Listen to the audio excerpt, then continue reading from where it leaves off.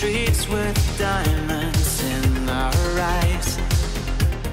Out with the vampires under a midnight sky. My mind so hypnotized. It was exciting. It was the 90s.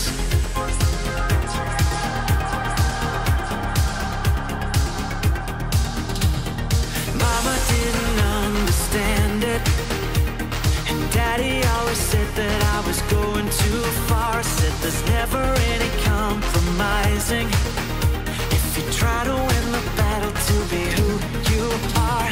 I danced to the left, I danced to the right, hold hands with my demons and creatures of night, on an undercover mission to find somebody else like me.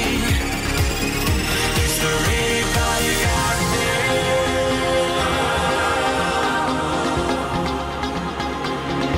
Is there anybody out there?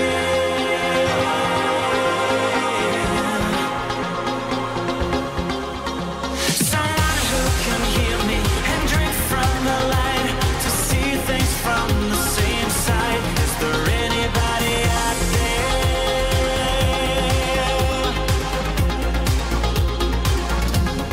5 years later, I'm out with the same old faces and dead end places. Things kept going wrong.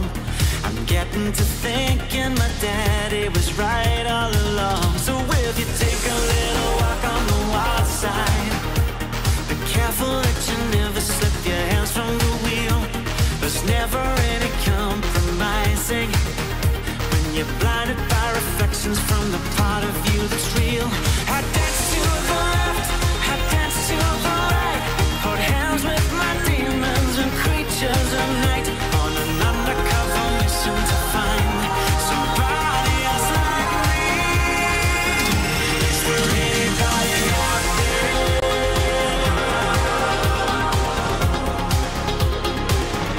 Is there anybody out there?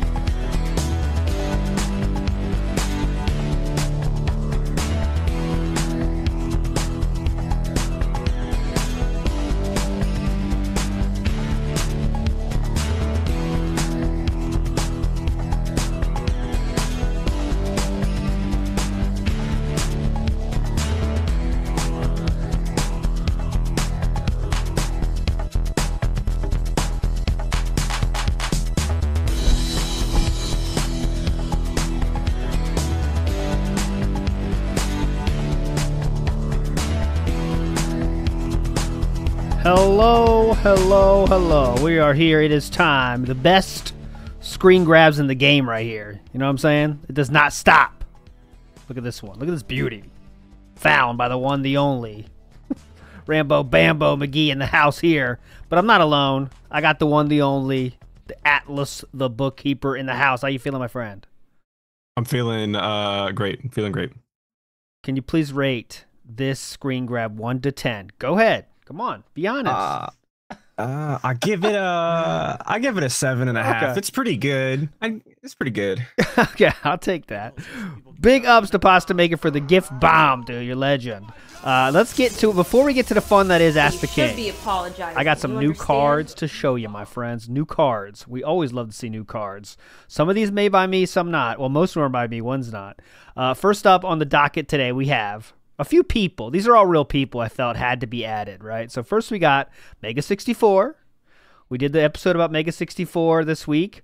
The Sultans of Satire. They literally had a video that was all made for satire, and Phil didn't know it was satire and said these guys were just being stupid on camera, even though that's kind of their shtick. So there we go. Mega 64 card in the house. Sultans of Satire. Next up, we have Total Biscuit. Rest in peace, Total Biscuit. For his Lifetime Achievement Award by calling DSP the Jester of the Internet. He definitely deserves a spot here. Total Biscuit. Big ups to you.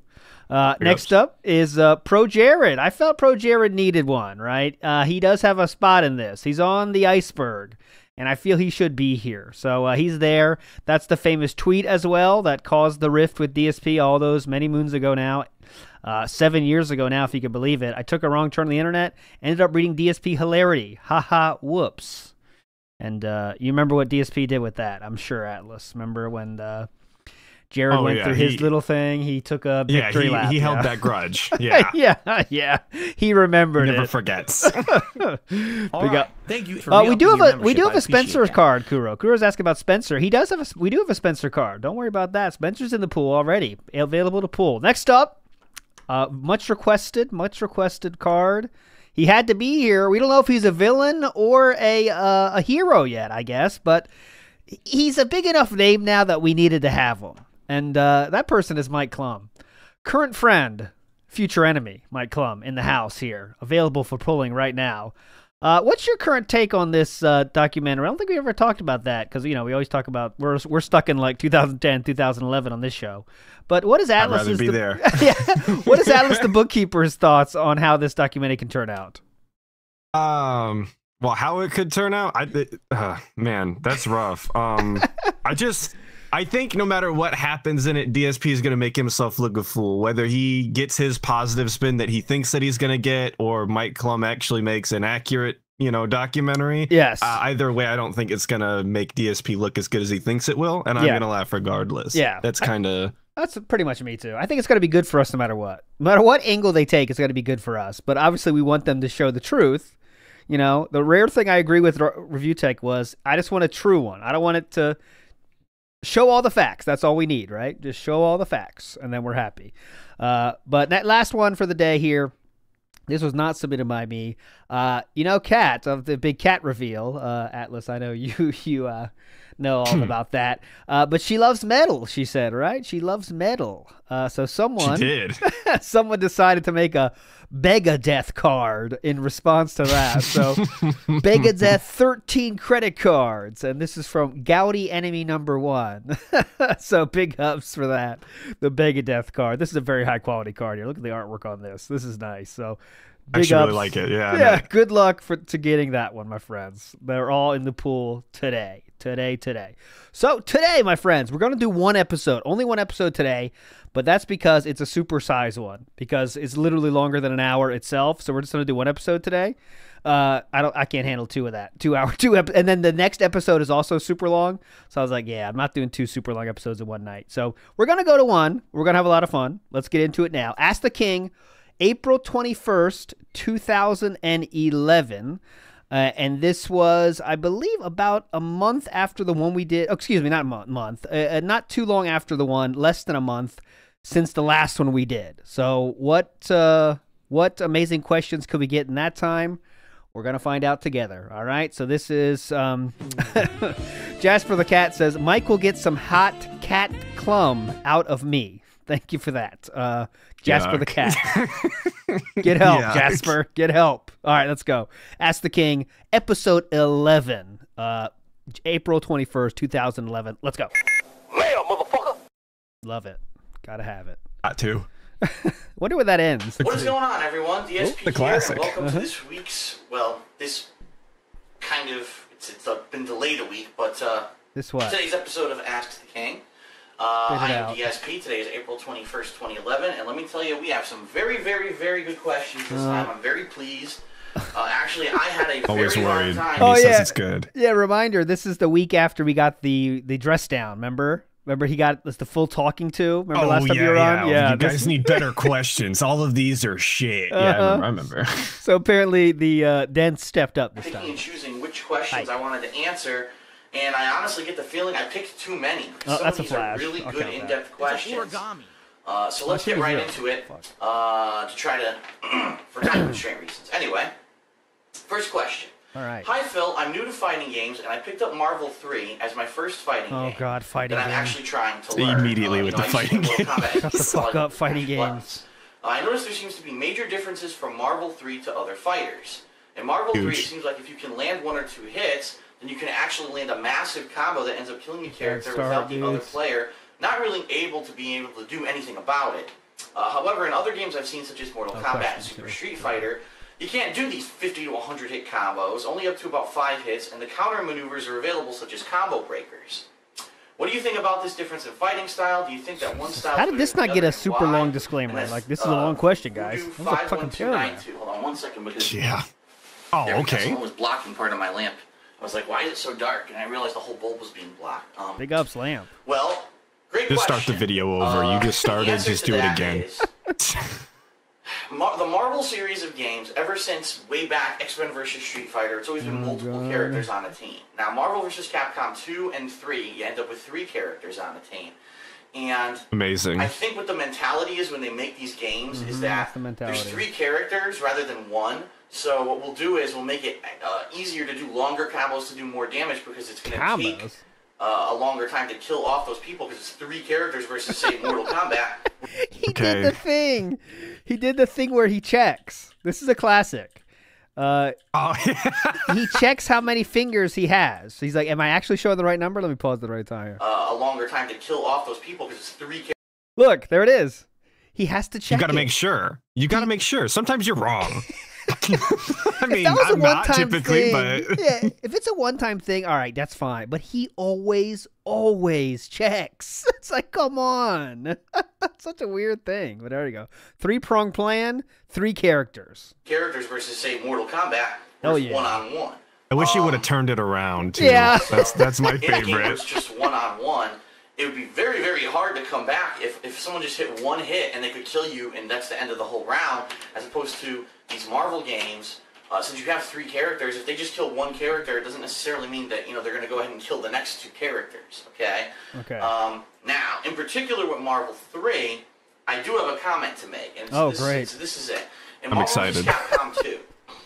I have a comment to make, and this is it. Yes, it was very possible to land a combo that was 1 hit that led to a 100% combo.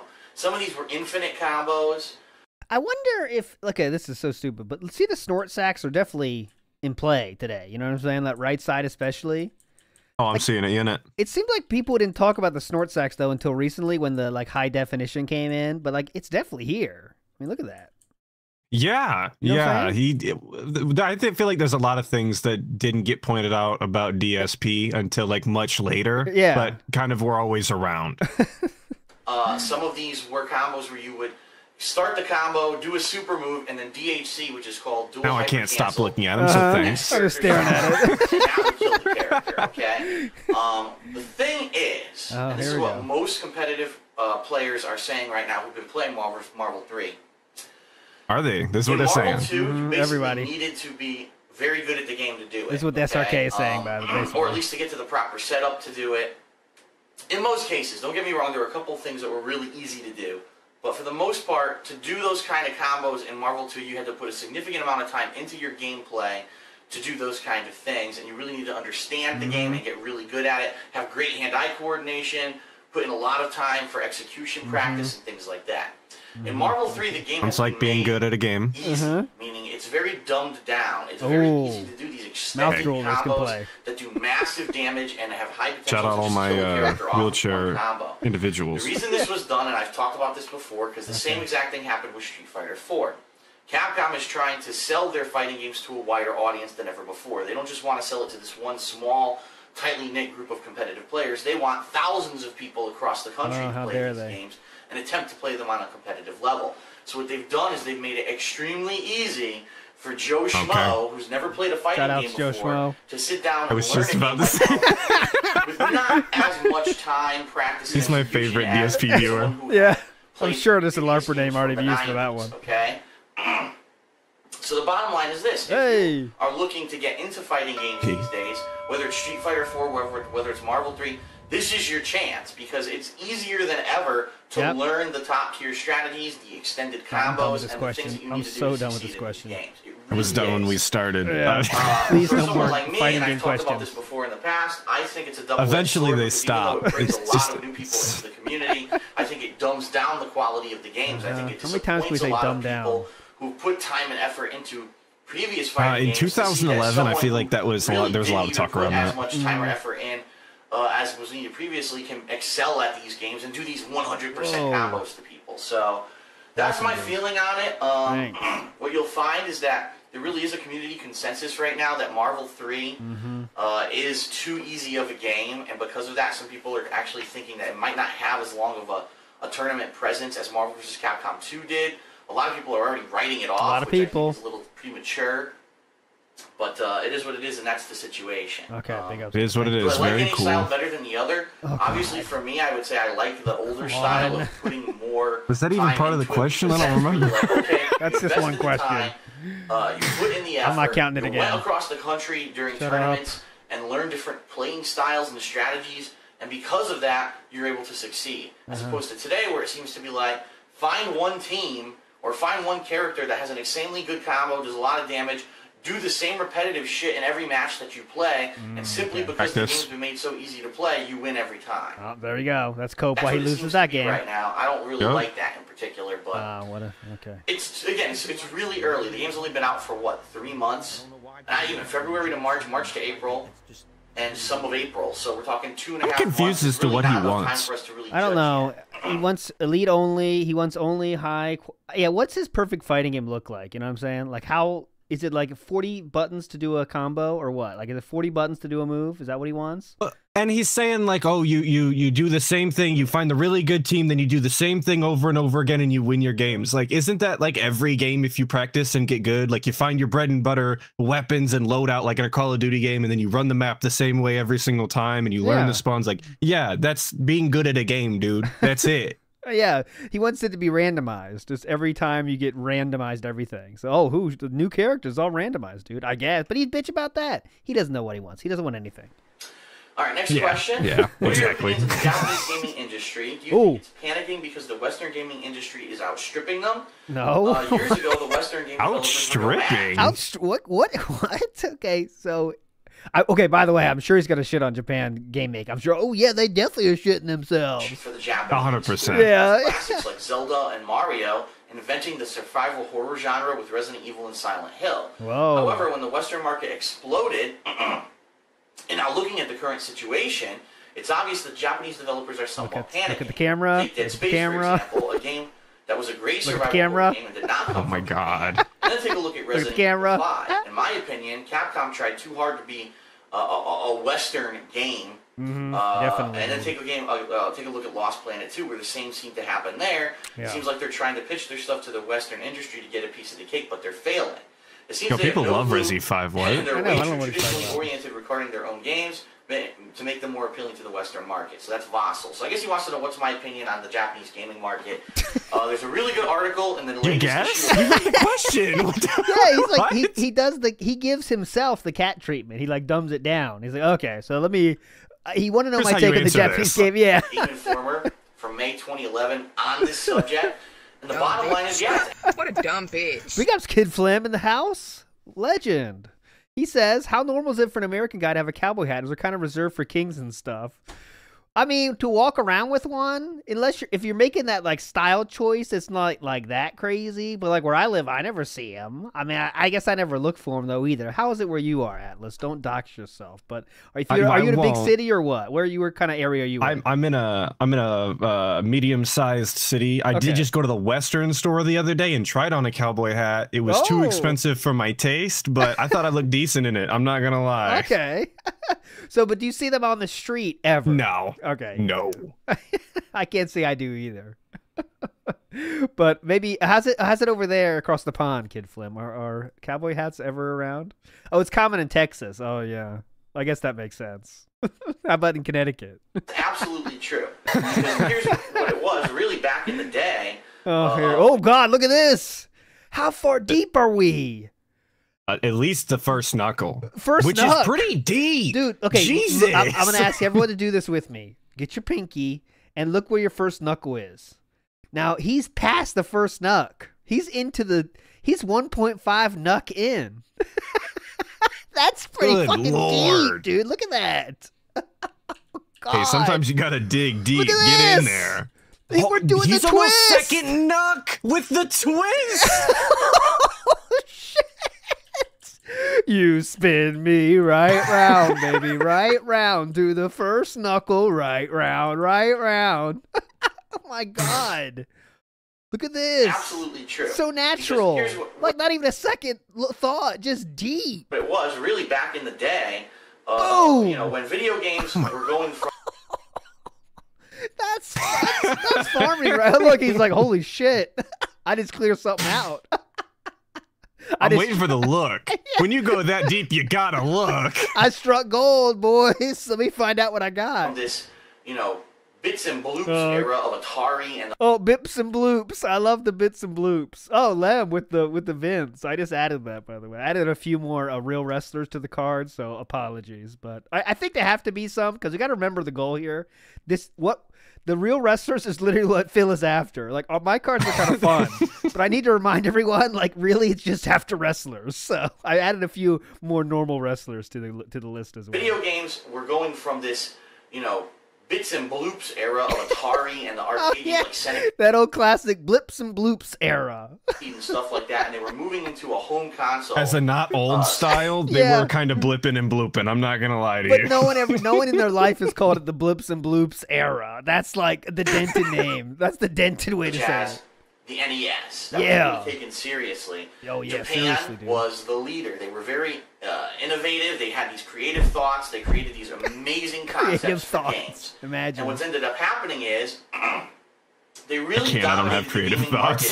Throughout the 90s, probably until the year 2000. And then in the year 2000, what happened? some of these executive bigwigs sat down and said, gee, this really is becoming a booming industry to the point where some of these games are so popular, they're making as much money as movies. Whoa. But when you look at the development budgets for these games, they're nowhere near as high as the movie industry. It takes $20 million to make a movie. It takes maybe $1 million to make an exceptional game. But the game's making just as much profit as the movie, so this is a no-brainer. And so what ended up happening was a lot of Western companies, including Microsoft, ended up funding these large-scale projects. I'm confused why Microsoft got the Microsoft treatment. The ones that the bad treat. Yeah, I don't know what. Yeah, these large-scale projects. 2011, we're at the 360. We are. That's golden age Microsoft gaming. Come on now. Yeah, it's weird to hate Microsoft now. Very successful. Some of the ones that come to mind that were the most successful were the Call of Duty series, obviously. Gears of War, Halo. And then, subsequently, as those games became more popular, even more third-party studios said, gee, now's the time. EA started getting involved with a lot of this stuff and financing a lot of this stuff and buying up gaming studios. So, this is a pattern. This really is a pattern. America sees where the money is, and once they've determined that it's a profitable venture, then they go hardcore into it. That's purely an American idea, by the way. Yeah, making money. Only Americans do that. Sorry, everybody else. Get fucked, rest of the world. Very much an American thing. See money? No currency for you. Yeah. And sometimes, it started with movies. It goes into other technology. And now here we are with video games. And Japan, unfortunately, they kind of became... Dude, what's in this ear? Now we're going forefinger. Need a little more... Oh, God. How deep are we there? Dude, what is going on? How deep We're does at this least get? a knuck deep again. Yeah, knuck is in. That's the knuck. And how much more insert do we get? I mean, are we just never taking a shower? I mean, at some point, we have to assume that. If you're digging this much. I mean, come on. Yeah, what's the question? I don't fucking know. Bentley. Japan. Japan, yeah. Why does Japan suck? I think that's basically it. Games. And Japan, unfortunately, they kind of became... Dude! I don't know how to say it. I guess complacent would be the word. We're 3 deep in this question. Where they really settled into what they were doing, their own... He's trying to pick his brain. They really exactly. The box. They didn't expand their models for what they were doing with these video games. And I guess a good example of what's going on would be the game that just came out, Yakuza 4. And a lot of people ask me, why didn't I play Yakuza 4? A lot of people. Well, it's probably because it's a very Japanese-centric game. Really finds a hard place to fit into a Western audience. It's very similar. A hard place to fit into a Western audience. I mean, he's just saying words. What does that mean? It's a hard place to fit in a Western audience? All right. Yeah, it's kind of a word salad. I'm interested the way that he's talking about Yakuza now, like then, as you know, he does now, because he loves it now. Everybody loves it now. Yeah. Hell yeah. Similar to other games. We know his wife loves it. A hard place to fit into a Western audience. Okay. It's very similar to other game models of that sort, including previous Yakuza. Some people compare it to the Grand Theft Auto series. And if you look at game reviews, I've read a couple of reviews, they basically said, this game is like a Grand Theft Auto that's way more linear, meaning there's not a lot of stuff to do. You could free roam, but there's nothing really to do while you free roam, so there would be no reason for you to do it. And looking at the other games that had come out, looking at the other opportunities I had, like doing another Fan Appreciation Week, and looking at the whole emphasis of the game, and realizing that probably a lot of Western people watching that game wouldn't associate with it or really relate to it, I skipped it. And I get the feeling you wouldn't relate to it or associate with it. We're talking about a video game. We wouldn't relate to it or associate with it. That's what a lot of people in America and other, countries are doing. Imagine if you had to relate or associate with every game that you played. You can't just play a game for fun. You got to like relate to the character. Like medieval games, completely off the table because I wasn't around, dude. I don't know what they're talking about. Yeah, me either. I can't pretend. Before someone says that joke, this game is too Japanese focused. You can quit lying, ALT. It's okay. Or on the Japanese culture or this old design of Japanese games, and we just don't like that anymore. We're looking for more in our games, and they pass. So it's funny because those kind of games in Japan seem to be extremely popular, but that's one country. So if they're okay with just being popular in their own home country, for example, Final Fantasy 13. Now, actually, that's another question that we're going to get to. And actually, if I can find it, we might as well go ahead and answer it right now because it ties in with this question. Right? Dude, this question was basically, when Final Fantasy 13 was released, there were good reviews and praises in a lot of media, but actually in the US, it didn't sell as high as they thought it would. Do you think that that's because it was a 13 in the title? And that was from Narrow-Minded 17. What? No, Narrow-Minded 17. I don't think okay, I just want to make sure I understand the question. It didn't sell because 13 was in the title? Is that as in it's like that's too high a number so people don't like that? Is that what we're asking here? I as dented as it sounds, I can see that if you don't know anything about Final Fantasy, new one's coming out and it says 13 and you go, there's 13 of these things? I'm not jumping in now. Come on, I'm not. So it's unlucky? It does sound dented, though. Dude, if it's about being unlucky, that is the most dented question we've had yet. That's so stupid. I didn't even think about that. Oh, God, I hope that's not it. Anything to do with the title whatsoever. I think the name Final Fantasy is synonymous with a good role-playing game. What I think happened is, again, they've taken this model and they ran with it. And yeah, they did refine the combat engine in Final Fantasy 13, but look at what the primary aspects of the game were. A quirky plot that a lot of people in the Western audience didn't really understand or associate themselves with, especially the characters. A lot of people said, I don't get any of these characters. They don't seem like anyone that I know or any kind of an archetype of a hero or a person that I would know. I don't associate with these characters, and therefore by the way, I opened up the fucking Wikipedia page for Final Fantasy 13 just because I want to see the actual truth of it. And Final Fantasy 13 sold 1 million units on its first day in Japan. In America, it sold more than 1 million units its release month. In March 2010, it was the fastest-selling title in the franchise's history. In April of the same year, American game sales for the PlayStation 3 and Xbox reached an estimated 800,000 and 500,000 respectively. Also, in that video we watched This Is How You Don't Play for that on Tuesday, and Phil said no girls are playing this game anyway.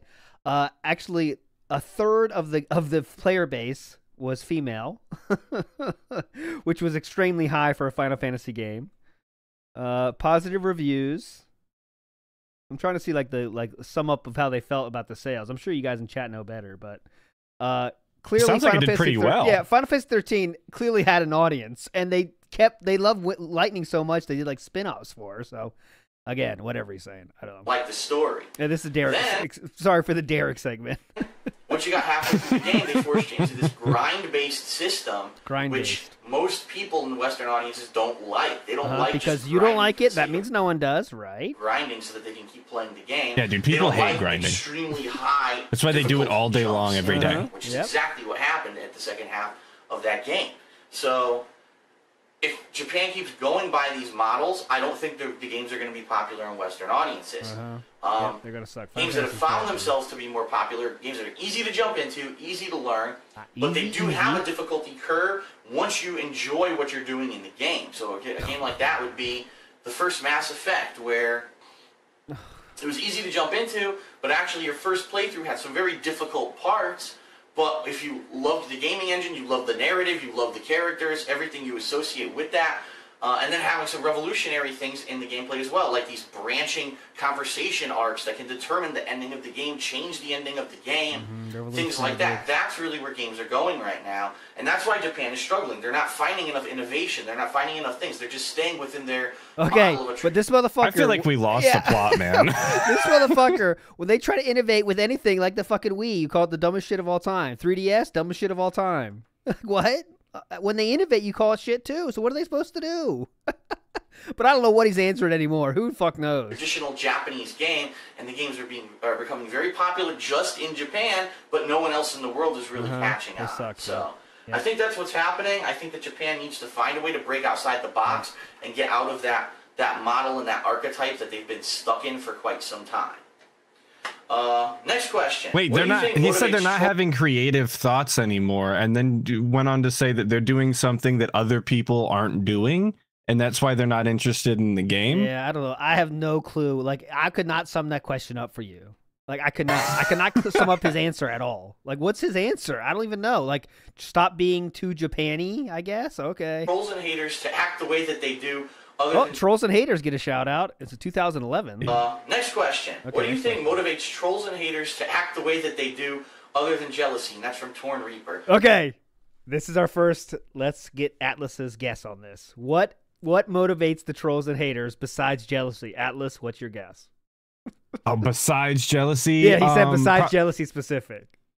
Probably just like they have nothing better to do. They live in their mom's basement and they get fun out of tearing somebody else down.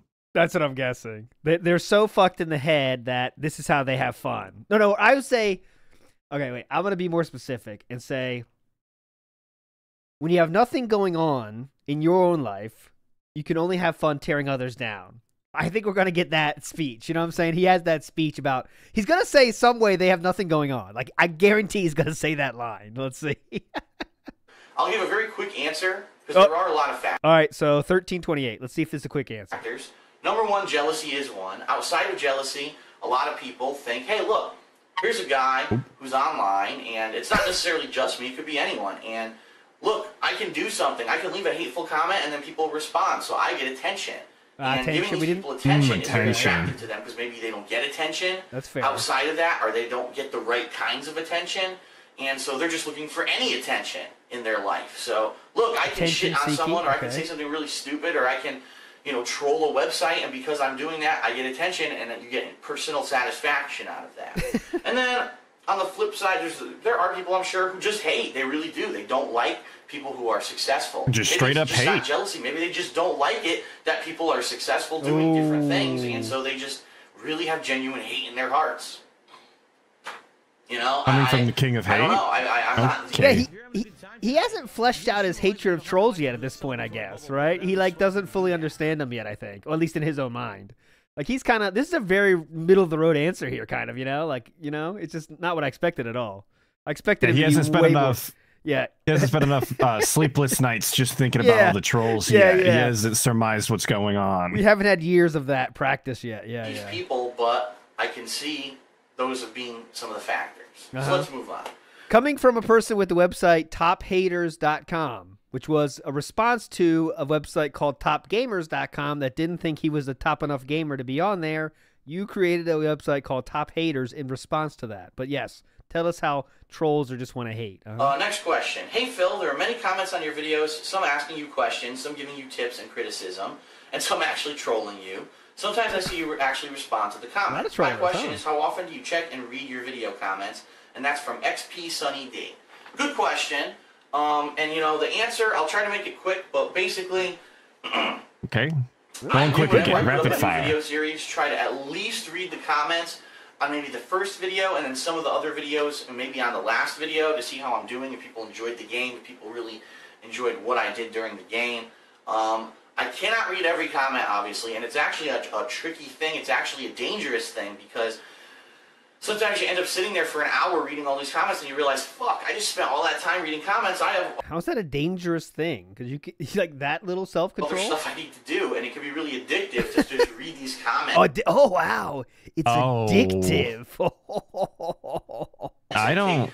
That's not a very good thing to be saying, man. He's got a really addictive personality. Anything. Like, reading comments. Yeah. Damn. Like, reading comments. Come on. Is that could be addictive? What can't be addictive for this man? Damn. Well, back then, they were pretty good. Maybe it was that dopamine hit. Every time he read a good one, he was like, oh, they're loving me. They're loving that's probably me. It. Yeah, I mean, finally finding validation in his life. I mean, that had to feel pretty good. And that's a good... Invisible Meat makes a good point.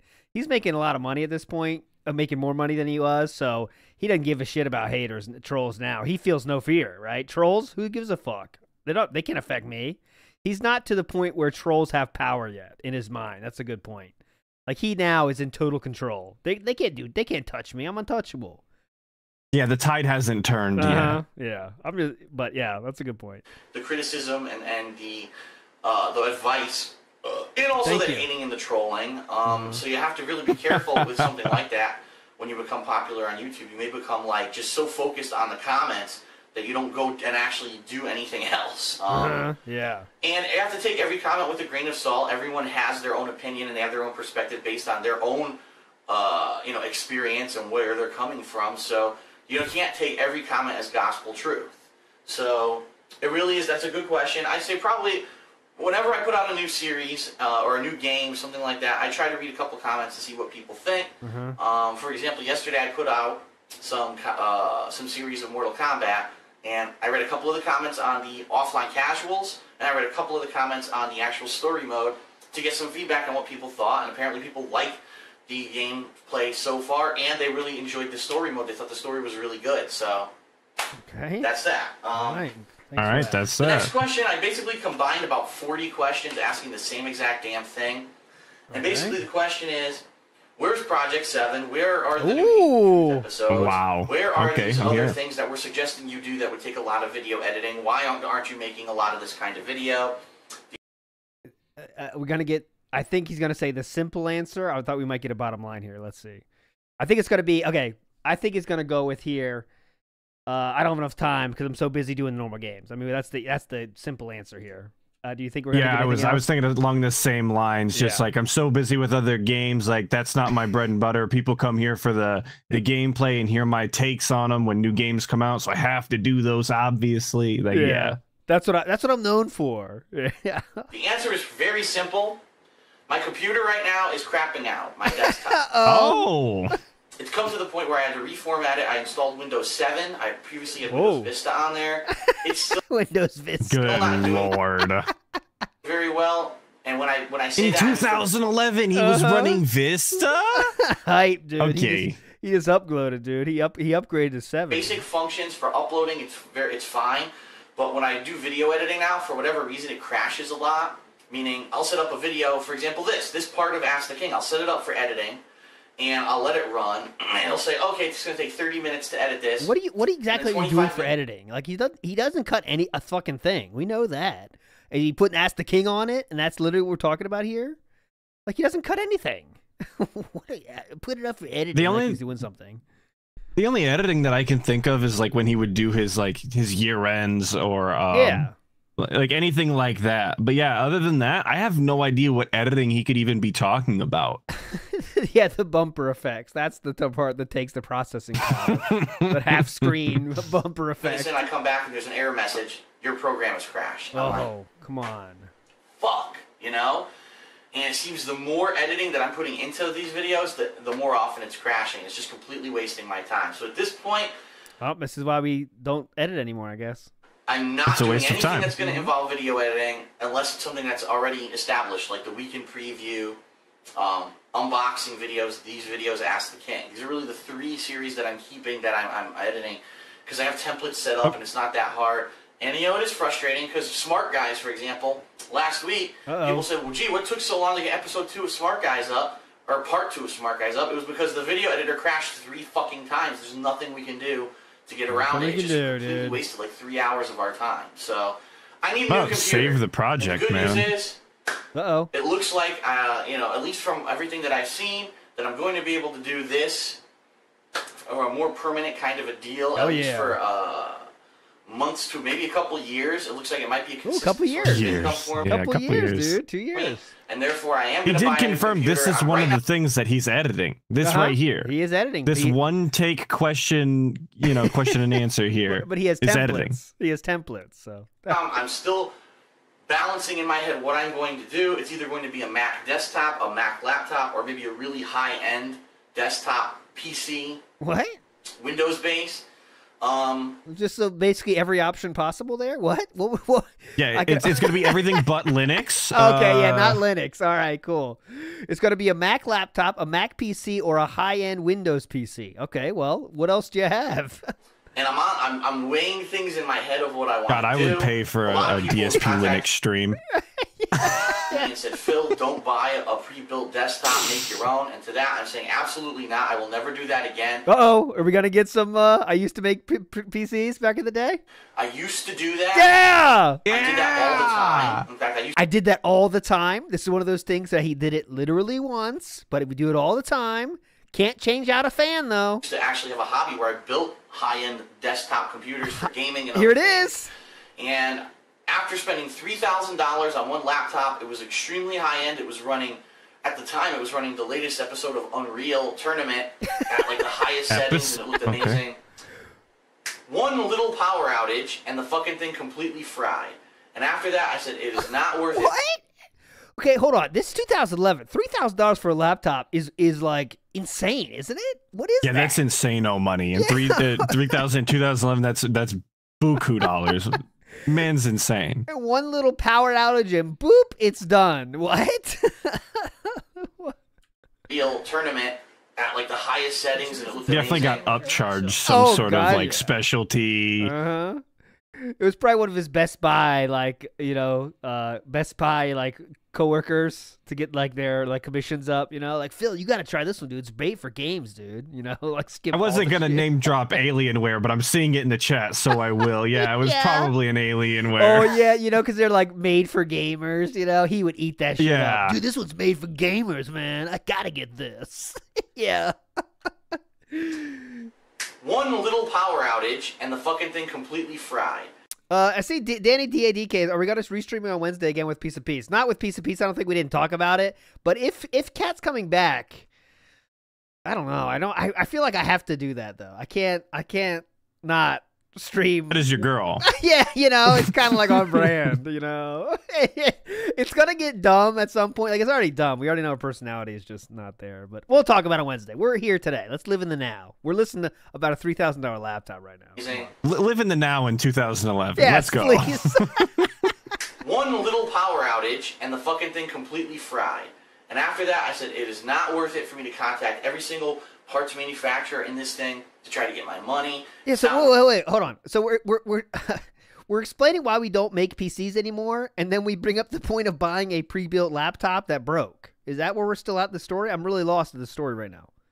That seems to be the summary to me, yeah. Okay, so why we can't make PCs is we bought a laptop for $3,000 that broke. All right, we're following along here. To try to argue with the surge protector company who the desktop computer was plugged into to try to get the money. Let's argue with the surge protector company. I'm just not doing it anymore. It's too time. What are you got? Yeah, send an email, sir. To build your own computer, it takes too much effort. There's God, imagine trying to explain that to them. Yeah. Dude, he didn't make a laptop. He said he bought a $3,000 pre-built. Josh definitely said that, right? I'll make sure I didn't hear that incorrectly. He said he bought. I feel like he said he built the laptop. Okay, let me see that. I was going to call that out earlier. Yeah. How's he buying a laptop? How you? Hold on. Let's make sure we get that. I'll fast forward again. Now I will. And I'm weighing things ahead of what I want to do. I want to make sure we get the facts. A lot of people contacted me and said, "Phil, don't buy a pre-built desktop. Make your own." And to that, I'm saying absolutely not. I will never do that again. I used to do that. I did that all the time. In fact, I used to actually have a hobby where I built high-end desktop computers for gaming and other things. And after spending $3,000 on one laptop, it was extremely high-end. It was okay. So no, a laptop. Okay, he spent $3,000 on a laptop. I guess he put together himself. Okay. Running.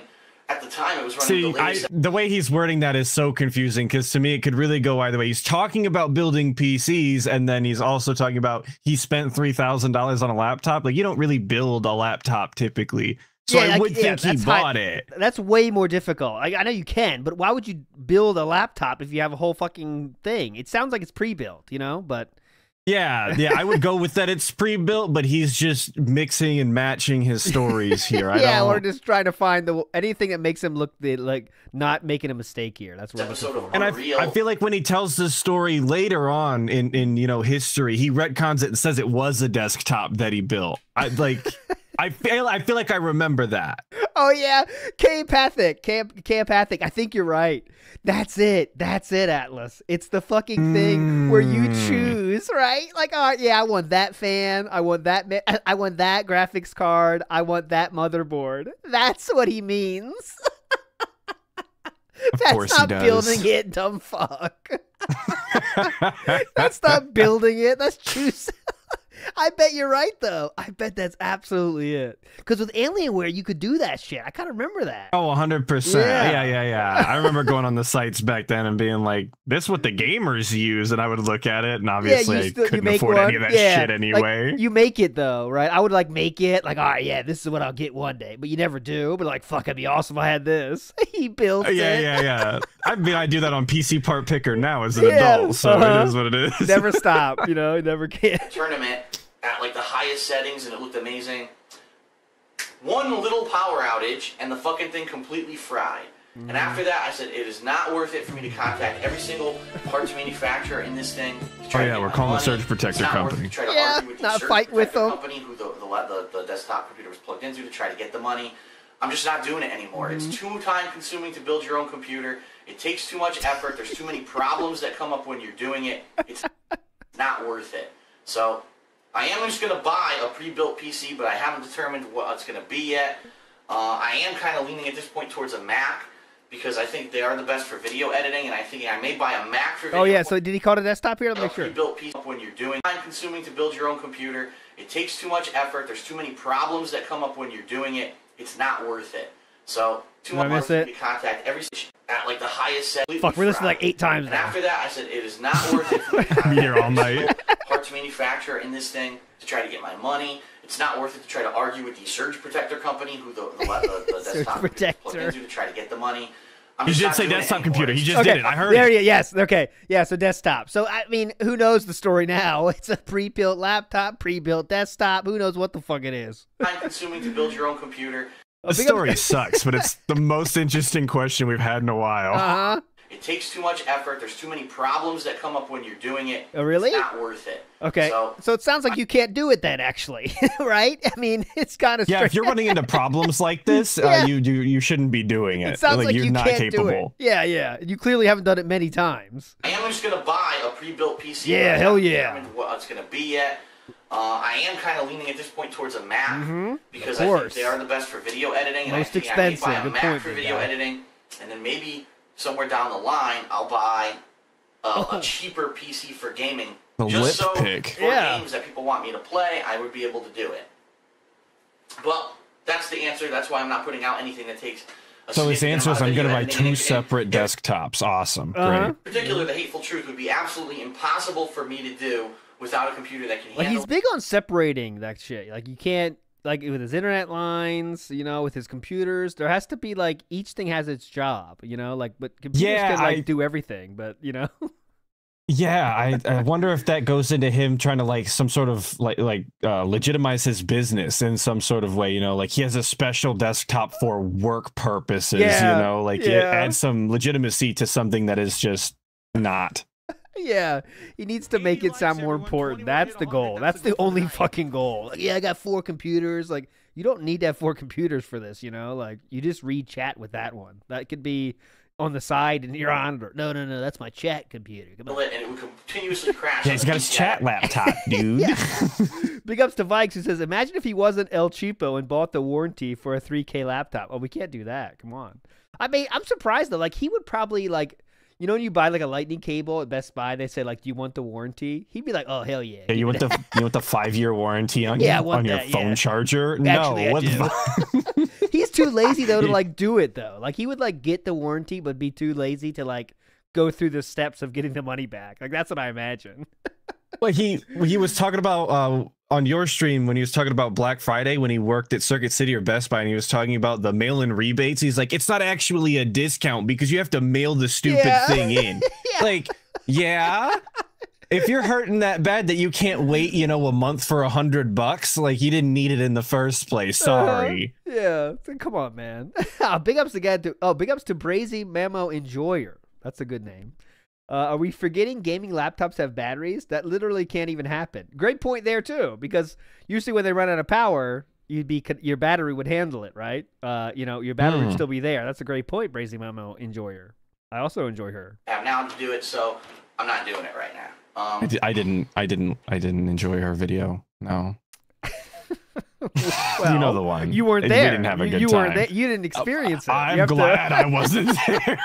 She has a rough touch, but sometimes that might be just what you need.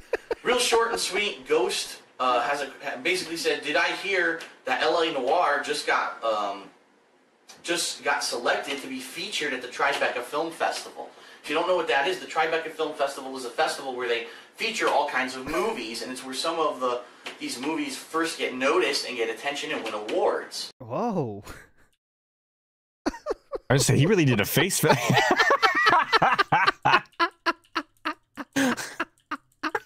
Dude, what? Is it this big a deal? Holy shit, awards. All right. It is amazing that a video game is actually going to be at this film festival. This is, in my opinion, the first step of getting video games recognized as a work of art as opposed to just some kind of a diversion. Oh my god. You know, I hate this so much, dude. Are held in high regard. What was that? What the fuck was that? Because, you know, movies... Watch after this. Okay, so we go for the eye dig, but then the eyes just go wide for no reason. Watch, okay. So look, okay, we're... All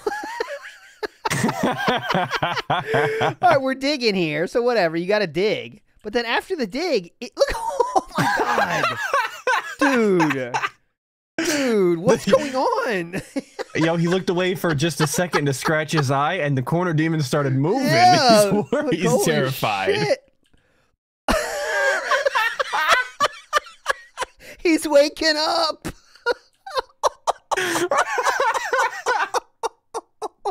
Oh my god. Dude, how many frames is this? Dude, this might be one. Yeah, that's one of the biggest corner demons of all time. All right, watch. All right, I'll do real time. All right, watch this. No, so I'll slow it down, not real time. Let's do half speed on this. It's ear pick, and then that wakes up the corner demon, and we are locked on. All right, here we go. Was to just some kind of a diversion. Diversion. Because, you know... Okay, dig. Movies right now. Dig. Whoa! Why? Sometimes I have no idea when you get some of the shit that I see shoveled out of fucking Hollywood, but there's no reason with the amount of time that's being put into video games, with the actors that are now being involved in video games, the voice acting, the long elaborate plots, the graphical design that's going into it, just as much work as, say, some of the work that goes into movies like Avatar, there's no reason why games shouldn't be recognized. No, we've seen it art, before. Corner Demon was there since like day one. And I'm really pleased to hear that LA Noire is getting that kind of attention, and I can't wait to play the game. Okay, great. A lot of people ask me about what? Shout out a lot of people. How do I record? What camera do I use? What's your process for setting up to record? What's your routine like on a day when you're recording? All these kind of questions I've been getting, and they're all very common. I'm thinking what this might call for is that coming up the next week that I have some slow time, I may do an in-depth series of me and how I make my videos and how exactly I set everything up. Cool. How that process goes. That'll be informative. So I think I will actually do something like that in the near future. So stay tuned for that. No answer. And the last question that I'll put into this part one. I've had that thought. I've had that thought to do that video, and then I was like, everybody's gonna be so disappointed.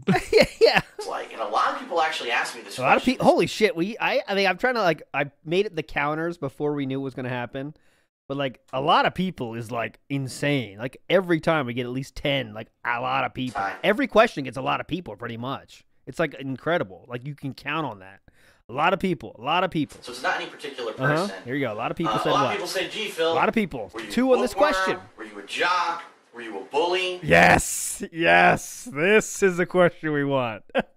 Were you a jock? Were you a bully? Of course he chooses those 2 as examples, you know. Were you a jock? Were you a bully? Were you a ladies' man? Well, a lot of people ask that. Let's see what he says. A lot of people say, gee, Phil, were you a bookworm? Were you a jock? Were you a bully? Were you bullied? Were you in a clique? A lot of these interesting questions. Yeah, come on. Answer it, please. I started in high school. I didn't really know anyone at the high school. Okay, so that checks out though, because he went to a private middle school and then went to a different school, so he would not know anyone. So we know that's true. Those kids were definitely strange. So how does he handle not knowing anyone? Does he make any friends? Let's find out. And I was very skinny in high school, if you could believe it. If you've seen any of the pictures from back then, around the year 2000, there are. Could you show us? On the internet. You see, I was very. Are there? What do you? All think I know is from gaming shit, and that's from 2010 and shit. But it sounds like they're out on the internet. Is what he just said. Let me hear that again. From back then, around the year 2000, there are a couple. I've never seen any picture from 2000. Of them around the internet. You see, I was very skinny. The arcade photo Jinx thinks is even way after that, isn't it? Like the Justin Wong playing Phil on the arcade. I think like the hold on, I got it.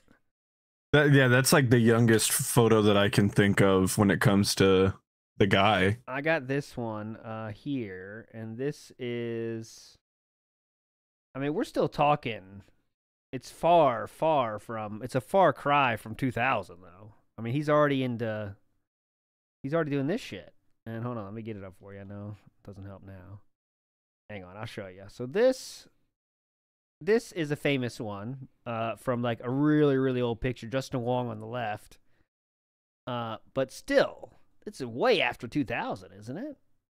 Oh, the only picture from 2003. All right, well, that's about then. And he was skinny to his. Yeah, he is much thinner. He's much thinner. Yeah. How did he let that happen? He was the Punisher this time. And you're the Punisher, dude. You got to keep in shape. He was a badass, dude. All right, he was a bodybuilder. That's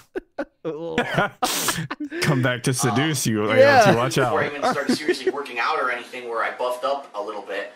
Oh wait, that was really before I even started seriously working out or anything, where I buffed up a little bit. Buffed up a little bit. Nice, dude. He's a bodybuilder style. So at that point, I was coming in a really skinny, tall kid, going into a school, didn't know a lot of people. And at first, okay, so he's telling us it didn't go well. I mean, he's given us the explanation as to why, like, I didn't know a lot of people. I was real skinny. He's trying to give you the negative things as to why he wasn't, accepted. I'm sure he's going to tell us he was accepted, but right there, he kind of let it slip. Here's the reasons why I wasn't, accepted. It sounded like he was going down the road, Notice none of that was my personality sucked ass and nobody liked me. Oh, it was because he was skinny and because he didn't know these people. If they knew him, they totally would have thought he was cool, obviously. All right, let's see how this goes. Skinny, tall kid, going into a school, didn't know a lot of people. And at first I did get bullied, actually. It was pretty funny. My freshman year...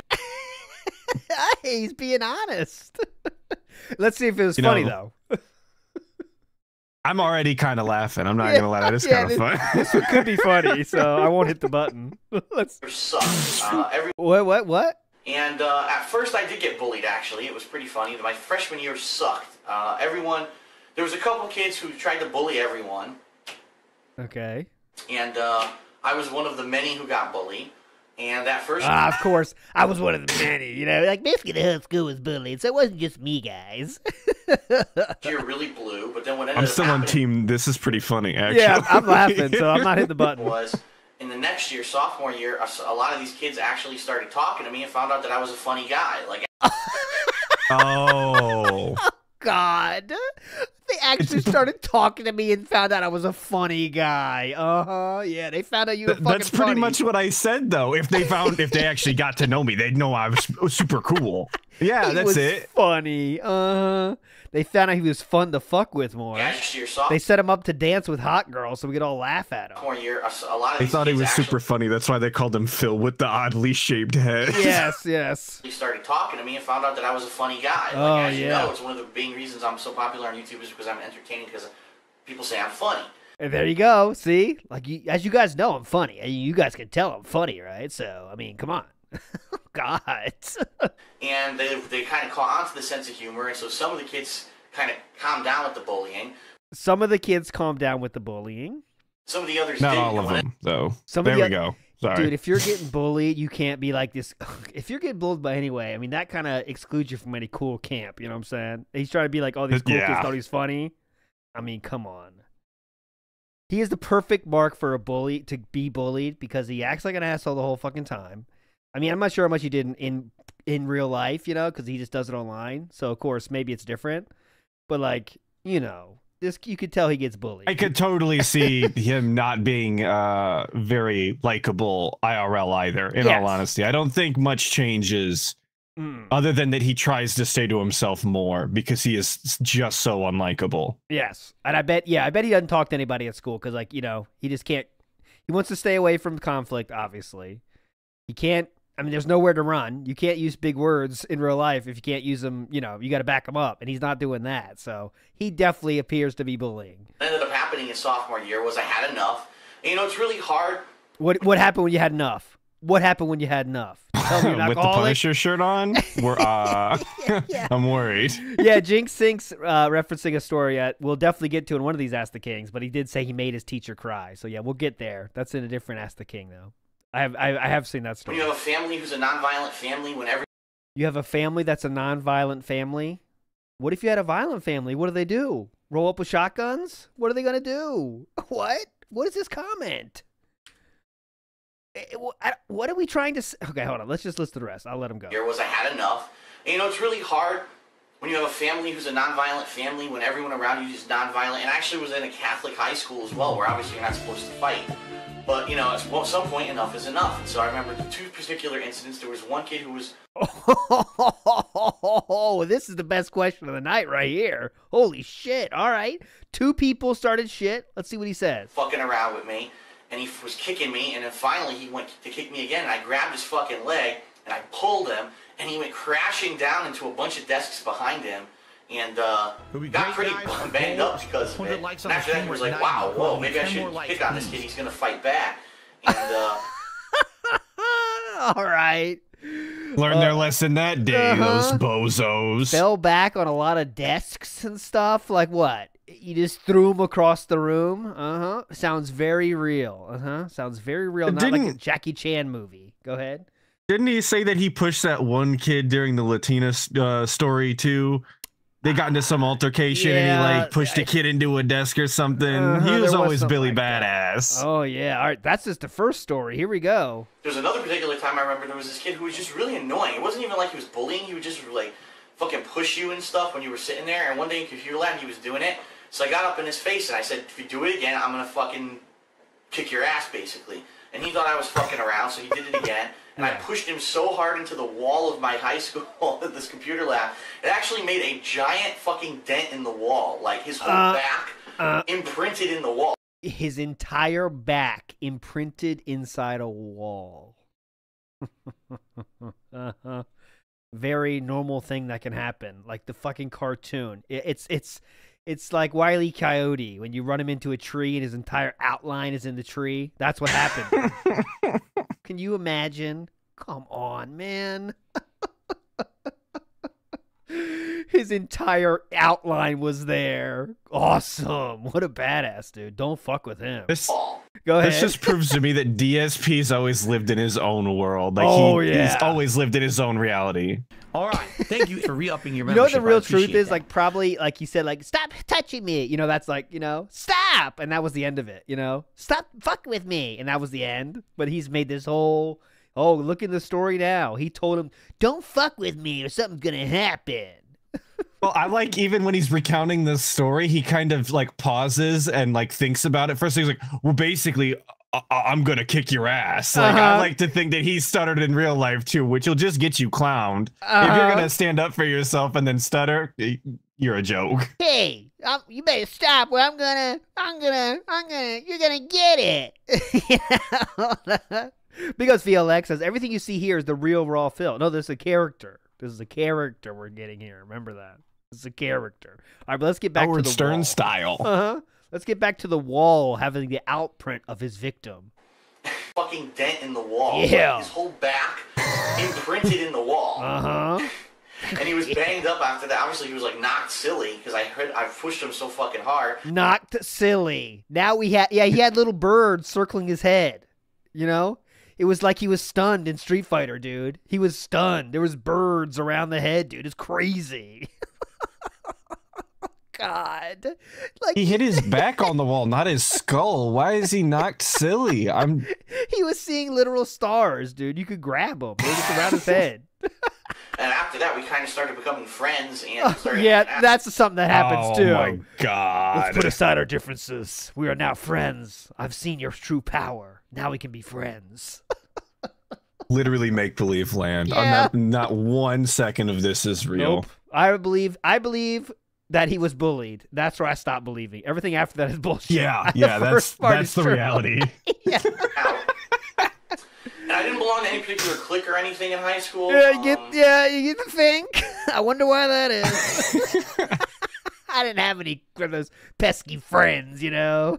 I was actually at the top of my class, not because I don't really think because I put in too much effort. I don't know. It was just easy for me. Maybe it's just some people are born with it in their genes. I don't know. But I really, after freshman year, I really didn't put any. I wasn't born with jeans on, so couldn't be me. Unlike the guy. Dude.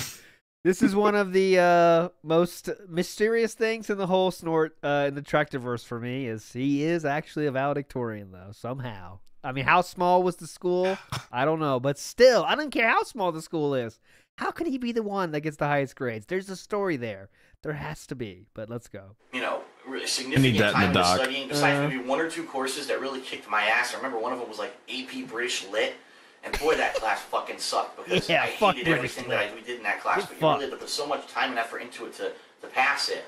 But yeah, I had very good grades in high school. But the group that I hung out with, which was probably like 5 or 6 of us. We had a special bus. Some of us wore helmets all the time. Yeah. It was the special magical bus, they called it. We're very independent. We weren't jocks. We weren't nerds. We weren't into like any particular clique. We were kind of just our own group, a group of people who just didn't want to be associated with all the other cliques. We wanted to do whatever the fuck we wanted. Right. The group that doesn't want friends. I love that group. This isn't like the cool like punk dude that doesn't want friends. This is not that case, if you get my drift. Phil was not in that kind of mindset. He would do anything for friends. Anything. And that was it. Looks like time's running out here for this first part. Yeah, and we were very independent. We did whatever the hell we wanted. Actually, senior year, we really... Oh, they did whatever the hell they wanted. That's why he did so good in school. Yeah, we studied and stuff. It was nuts. Our parents said to go to sleep at 8:30 p.m. I was like, fuck it. I'm going to sleep whenever I want. 8:45. Oh, you guys are badasses, dude. But yeah, and that was us. No, I wasn't a bully or anything in high school, that's for sure. We pretty much... What? Oh, no, I was... Yeah, it's tough to be a bully when you're being bullied, sir. What? Did you really want to circle back on that fact, sir? But yeah, and that was us. No, I wasn't a bully or anything in high school, that's for sure. We pretty much, once we established our own group, we just kind of did whatever we wanted and didn't associate with everyone else. And it was funny because there were people who were involved in different stuff. You know, I was at the top of the class, I was into video games and stuff like that. One of the kids that I was friends with was a hockey player, so he was a little bit of a jock. One kid was a very physical, actually big. He was like almost like, you know, the kid you would expect to be a bully, but he kind of ended up not being like that because he hung out with us. He sacrificed everything to hang out with us. Dude, this guy could have got laid, but he hung out with us. He was cool, though. God, imagine the potential to be cool, and instead you decided to hang out with DSP. Yeah. What a mistake. Yeah, great point, big guy. Valedictorian that doesn't hang out with any nerds. Very real, very true. Different people involved in different stuff. That definitely was not funny. Not a high school experience, but we all kind of came together which is pretty funny. Even though I did laugh. But the other funny thing is, college. Jesus, another funny thing? We ended up going to the same college, and then after that first semester, we all broke up and never saw each other again. I have no idea what even happened to any of them, so. And there was no 10-year high school reunion, which I was surprised at, so I didn't really get to see what happened to anyone from... Sounds like you guys are really great friends, huh? You know? I mean, that just shows you weren't really good friends then? I mean, cool.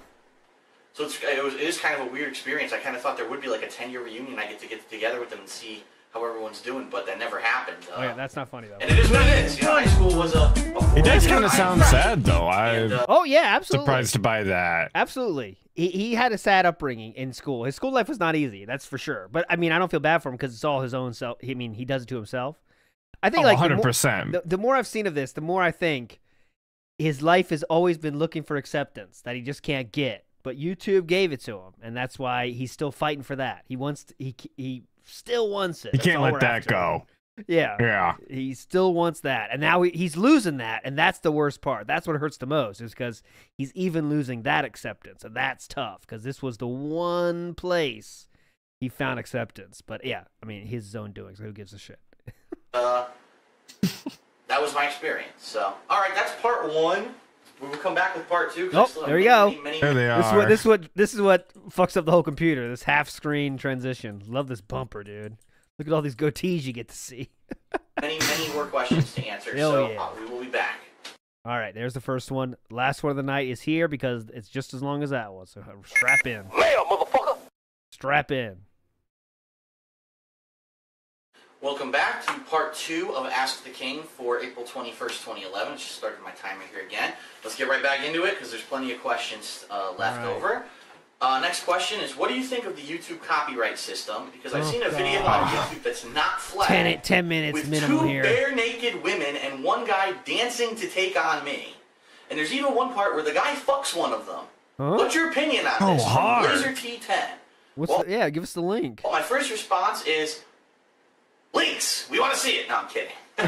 Me and Phil made the same joke. That's never happened before. Fuck.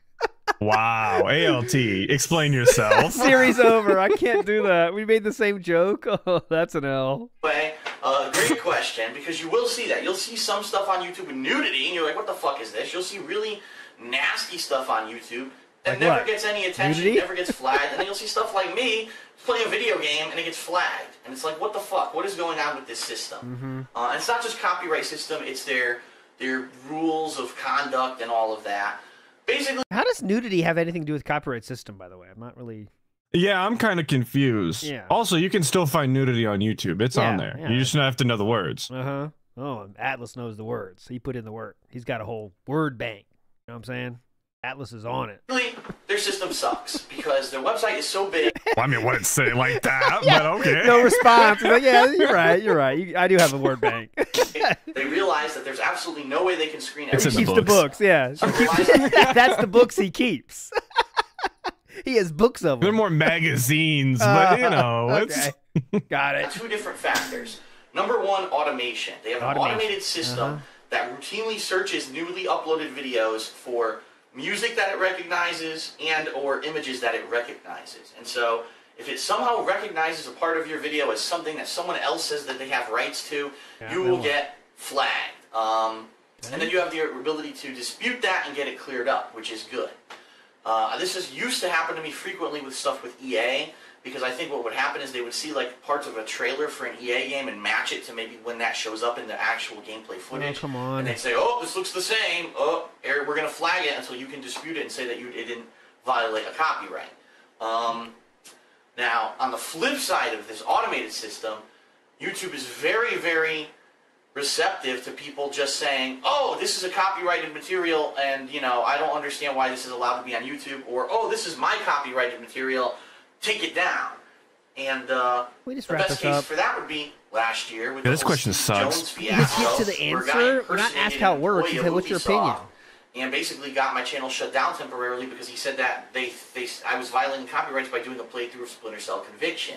So that's really the two methods. Number one, automation, which is a really bad system. What do you think about it? Matches bullshit. And number two, if someone just actually, you know, submits a complaint to YouTube, they can fool them very easily. What I can tell you is this: since I've been with Machinima, I seem to have been We're not asking this. Automation issue, meaning we're not asking previously this. you upload a video and it would go out there, and then within say 24 hours, like the Machinima praise automatically, automation through that system, it would flag it, and then you have to dispute the video.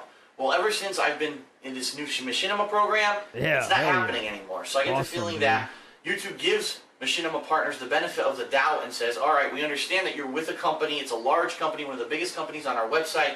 Yeah, the automated system gives them the benefit of the doubt, of course. So I haven't been getting a lot of those automated problems. So but yeah, your opinion, sir. is, YouTube's too big for its own good. They know that. They know they can't screen or flag every video. So you're going to get videos like this one with naked people dancing around, and if a lot of people haven't seen it, and more importantly, if no one has complained about it directly to YouTube, it's probably still going to end up sitting there on YouTube. It sounds like I'm going insane, but he did not answer the question here. He didn't. No, I was going to let him finish, but absolutely didn't answer the question. Just explained how it worked, and then said, I'm not having problems. And then said, if you have nudity and no one flags it for inappropriate, it stays up. With no problems. Okay, so cool. Next question. One of my favorite aspects of your playthroughs is that you are 100% independent, impartial, and honest. Would you ever accept... Who wrote that? DSP? My favorite thing is you're impartial and honest, okay? Great. Sponsorship. A lot of people in chat are saying, I'm honest. Who asked this question? Next question. One of my favorite aspects of your playthroughs is that you are 100% independent, impartial, and honest. Would you ever accept sponsorship or advertisement from a game developer or publisher? Okay. Oh? Okay, all right, Atlas, prediction time. Does he say yes to this one day in the future or never? Oh, man. And chat, you as well. Please guess. Does he say, I feel like I'll never do that, or I will someday maybe? I feel like he's going to say, I will someday maybe if I can find a company that I really agree with and will allow me to do the things that I want to do, and it's all up to me. Like, I feel like that's the answer then. Yeah, I think I'm probably on that same thought. A lot of people are saying never. I think he might say what Atlas said, like give the, if I find the perfect, situation, then yeah, I will. That, but let's see. You feel that that would harm your reputation. Also, what do you feel of other game reviewers such as IGN or Electronic Gaming Monthly who take advertisements from game publishers? And that's social spasms. Why'd you have to ask the second part? Because now he's going to talk about that for 10 fucking minutes first. Good question. Great question. The first question, would I ever accept sponsorship or advertisement from a game developer or publisher? Come on now. Absolutely. Why not? Oh, damn. If they want to support what I'm doing, wait a minute. Damn, this is when he needs money, though, I guess. He's still not, he already said it. Maybe I can do this in 2 years. But he's like, absolutely yes. Damn. Accept it. Well, on the flip side of that, and this is part 2 of the question, would it harm my reputation? The answer would be, in my opinion, no, it wouldn't harm my reputation unless I changed what I'm doing. Okay. So if, let's say, EA contacted me and said, Phil, we'd like you to play all of our games. Here's such and such amount of money to do it. Or maybe we're going to send you all the products for free so that you can play all of our games and give your opinions and reviews of them. Yeah. And I did it, and I was completely honest about it. And so some games I loved and some games I admitted sucked.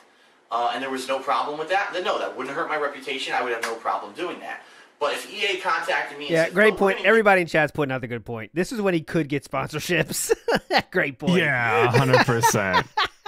We're not at that point where everyone knows he's a douchebag yet. Do all of our games for free, but you have to say they're all good.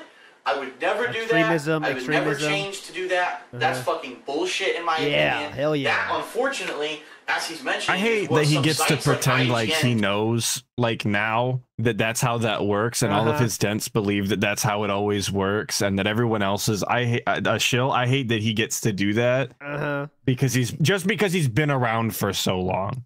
Like, so fucking dumb. It's just dumb. It takes 10 minutes to explain how it works. Let me tell you something, guys. I'm an independent guy. I've never done this show and stuff like that. You just there's so like, how could IGN say that Epic Mickey? I'm sorry, not IGN. I forget who it was, but someone said that Epic Mickey was one of the best games of the year. You're a fucking idiot. God. Yep. Who could have an opinion? But that means number one, you didn't play the game. You didn't. He changes up his number one. Like that was the thumb, but sometimes it is the pointer. I think we've seen too, haven't we? Like this is number one. I watch for that. It's a new thing to watch for. Best games of the year. You're a fucking idiot. Yeah. What that means is number one, you didn't play the game. You didn't play it honestly. You didn't beat the game because you didn't see how repetitive and the game was, how bad the controls were. I'm not a fan of that style of holding up a 3 either. The thumbs up, the middle, 2, 3, yeah. The middle, yeah. He does both though, but it's weird. And you're a fucking liar. It's that simple. Some games are just not that good. Last one is you're a liar. Okay? And for these reviewers or these media outlets to inflate scores because they're getting free copies, advanced copies of the games, and don't rest assured that is what's happening. They're getting advanced copies of games, and because of that, the game. Rest assured, motherfucker. Hey, Halo ODST. We know the game's really short. We know it was supposed to be only a DLC, but since we're giving you the game a month ahead of time so you can review it, kiss its ass. And that's exactly what all these mainstream media outlets. Yeah, that's how they do it, by the way, in the contract. Hey, I know this game totally fucking sucks, but say it's awesome, okay? We're giving you the game a month early. Yo, if someone put a contract in front of me that said, "Hey, by the way," at the bottom, and it said that, I just sign it. I don't give a shit. That's so funny to me. It's good for the meme. By the way, Halo 3 ODST was a piece of shit. It really was not worth a retail release. Slander. It was definitely not worth $60. Not worth $60. Anyone who bought the game it probably wasn't, but agrees. And $60. What was Anyone who bought the game isn't a hardcore Halo fanboy agrees. And if it's not a hardcore Halo fanboy, I hate to see this kind of stuff, but I hate to see it. Unfortunately, it happens every day. I would accept sponsorship. I would accept, people. I would accept that kind of a partnership with a company as long as they agreed to let me be honest. I would never lie or change my opinion on a game because someone paid me for it. Okay. What a hero. Very what cool. a hero. Next question is from Foos, and this is an interesting one. Foos, that's the girl. We're back to the girl. We're back to the girl. Not to show her again this time, but Foes is a mod of his, would become a mod of his forums that don't exist yet. That's Foos. So it's a female style question. These are rare back in the day, and Phil sometimes answers these much differently. So let's see what we get here from Foos. People on YouTube that I've seen this happen with. She says, "Hey Phil, apparently I whore or I Justine. Yes, I fucking hate." Oh, we get iJustine slander already? I didn't play this on the iJustine episode, which you can watch. I was just about to say ALT. You didn't know about this coming up? I missed this. All right, let's see. I whore. Well, Foes is a little snappy, isn't she? She said I whore. Damn. Apparently I whore or I Justine. Yes, I fucking hate that talentless bitch. Jesus. Made a gaming channel. Wow. For anyone that doesn't know iJustine, she was like huge. If one of the first, I don't know if she was one of the first, but she was definitely a huge YouTuber that's been doing it long as Phil. Still making videos to this day. Phil wishes he had her success. It's just he's very jealous of iJustine for many reasons. But being just one of the at the time, I just want to point out how unprofessional and just trashy it is to, say, even if that is how the question was phrased and said by the viewer, you shouldn't do that to another content creator that you really don't know anything about or have never interacted with. Yes, I whore. It's just a horrible look. And by the way, she was so talentless that now she has 7.1 million subscribers. Philip Burnell is stuck at 200,000, and they started about the same time. I mean, so There you go. Tobuscus video is definitely coming on the. Tobuscus definitely has to be on the iceberg. So I'll definitely do Tobuscus, but he's another one that Phil bitched about back in the day, and she's releasing whatever the fuck she wants still. 50,000 views, 284,000 views. She's doing okay. She apparently does have a little bit of talent. I mean, at least she can support a fan base. Let's put it that way, because I don't know if she's good or not. But anyways, this is a lot of saltiness from everybody. But let's hear it. Made a gaming channel. But being just one of the, at the time, unknown people. Yeah, Silent Weapons nailed it. Phil became jacked on couch. Yes. Yeah. Started all of this a few years back as a hobby, having to sit through countless setbacks and working your way up. Let's talk about how much more harder you work for it than Justine. Copyright strikes, and finally trying to get some source of income from doing this to support yourself. What is your opinion on the fact that someone like I was able to actually just create a channel, getting that channel partnered instantly without any problems, while she's doing the same thing that you are? Oh wow. Okay, so this. Oh wow. It kind of sucked. Okay, so this is something he's gonna bitch about. I thought it was later than this, but apparently it's already been in his mind now. That a lot of people made gaming channels on YouTube when gaming just blew up on YouTube, and DSP was one of the first ones there. And he, obviously, if anyone of his talent can do it, people like Tobuscus and Justine said, fuck it. I can do better than that. And they did. And because they were so huge, they got big followings. And Phil was obviously still salty to this day. Many years later, still salty about it. So let's hear, that's what Foes is talking about here. Let's hear how pissed Phil's going to be at this time about it. I thought this was a later thing, but 2011, we're already talking about it. Damn. I mean, the bottom line is, those people were trying to vary their content, and they were trying to do that in 2011. They didn't wait till 2023 to do DSP Reacts and DSP I was Throwback. just about to bring that up. Yeah. It just shows you how late to the game he is on everything. Even that stupid shit with the thumbnails and the titles. It wasn't until people were telling him, hey, you might want to look into changing something about the way you put out content that might appeal to other people. And even then he was like, well, I don't really care. It's whatever you guys want to see. I don't watch the videos. Like he's never really given a shit about doing anything out of what he was already doing. Yes. It's amazing. Justine, lover or hater, tried new shit all the time and was not stopping. You know? That's how they're still around. And, of course, they have much more talent and they care a lot more, too. But that's a big part of it is you got to try new shit. Machinima tried to make him do new shit. Do a commentating channel. He spat on that idea. What the fuck's wrong with you? I do gaming. Like, you can't do this, man. It's amazing the opportunity he was given. And just, yeah, I don't know how he has done this for so long and just never thinks about doing anything. I'm at work and I'm thinking about like different ideas and I'm spitballing like, oh, what if I do this? What if I do that? Oh, I'd like to try that out. DSP does this shit every day and never has a new idea. And he's had situations where other people, like that's the dream. Dude, Machinima's like, we'll help you get into commentating on fighting games. We'll help you get into it. People kill for someone to help them do shit. You know, hard is to break into that shit. We'll help you get into it. Fuck you. I want to make gaming videos. Very cool. Very cool. It's just so frustrating when so many other people out there are awesome but can't get into it, and he's still allowed, you know? Yeah, he's being handheld, and he still just is kicking and screaming the whole time. But, yeah, I whore. Let's call her I whore. Instantly, without any problems, while she's doing the same thing that you are? That's a good question. Great question. And it's not just her. It's her friend, Toby Gain, or Toby. Yeah, Tobuscus mentioned. Tobuscus, whatever his name is. Whatever the fuck. Whatever the fuck. Might have done it. What they did is they went on YouTube and they basically did fluff, okay? They did their vlogs every day. They talked about celebrities. They talked about the nonsense that all these top 20 Doesn't he have a vlog channel by now? Not. Yeah, he just talks about games though. I think he's like what's the difference of a vlog and playing a video game? Like just different kinds of content. But like we're just saying like all that shit at this point? Like what? Talking about anything is shit unless you're what?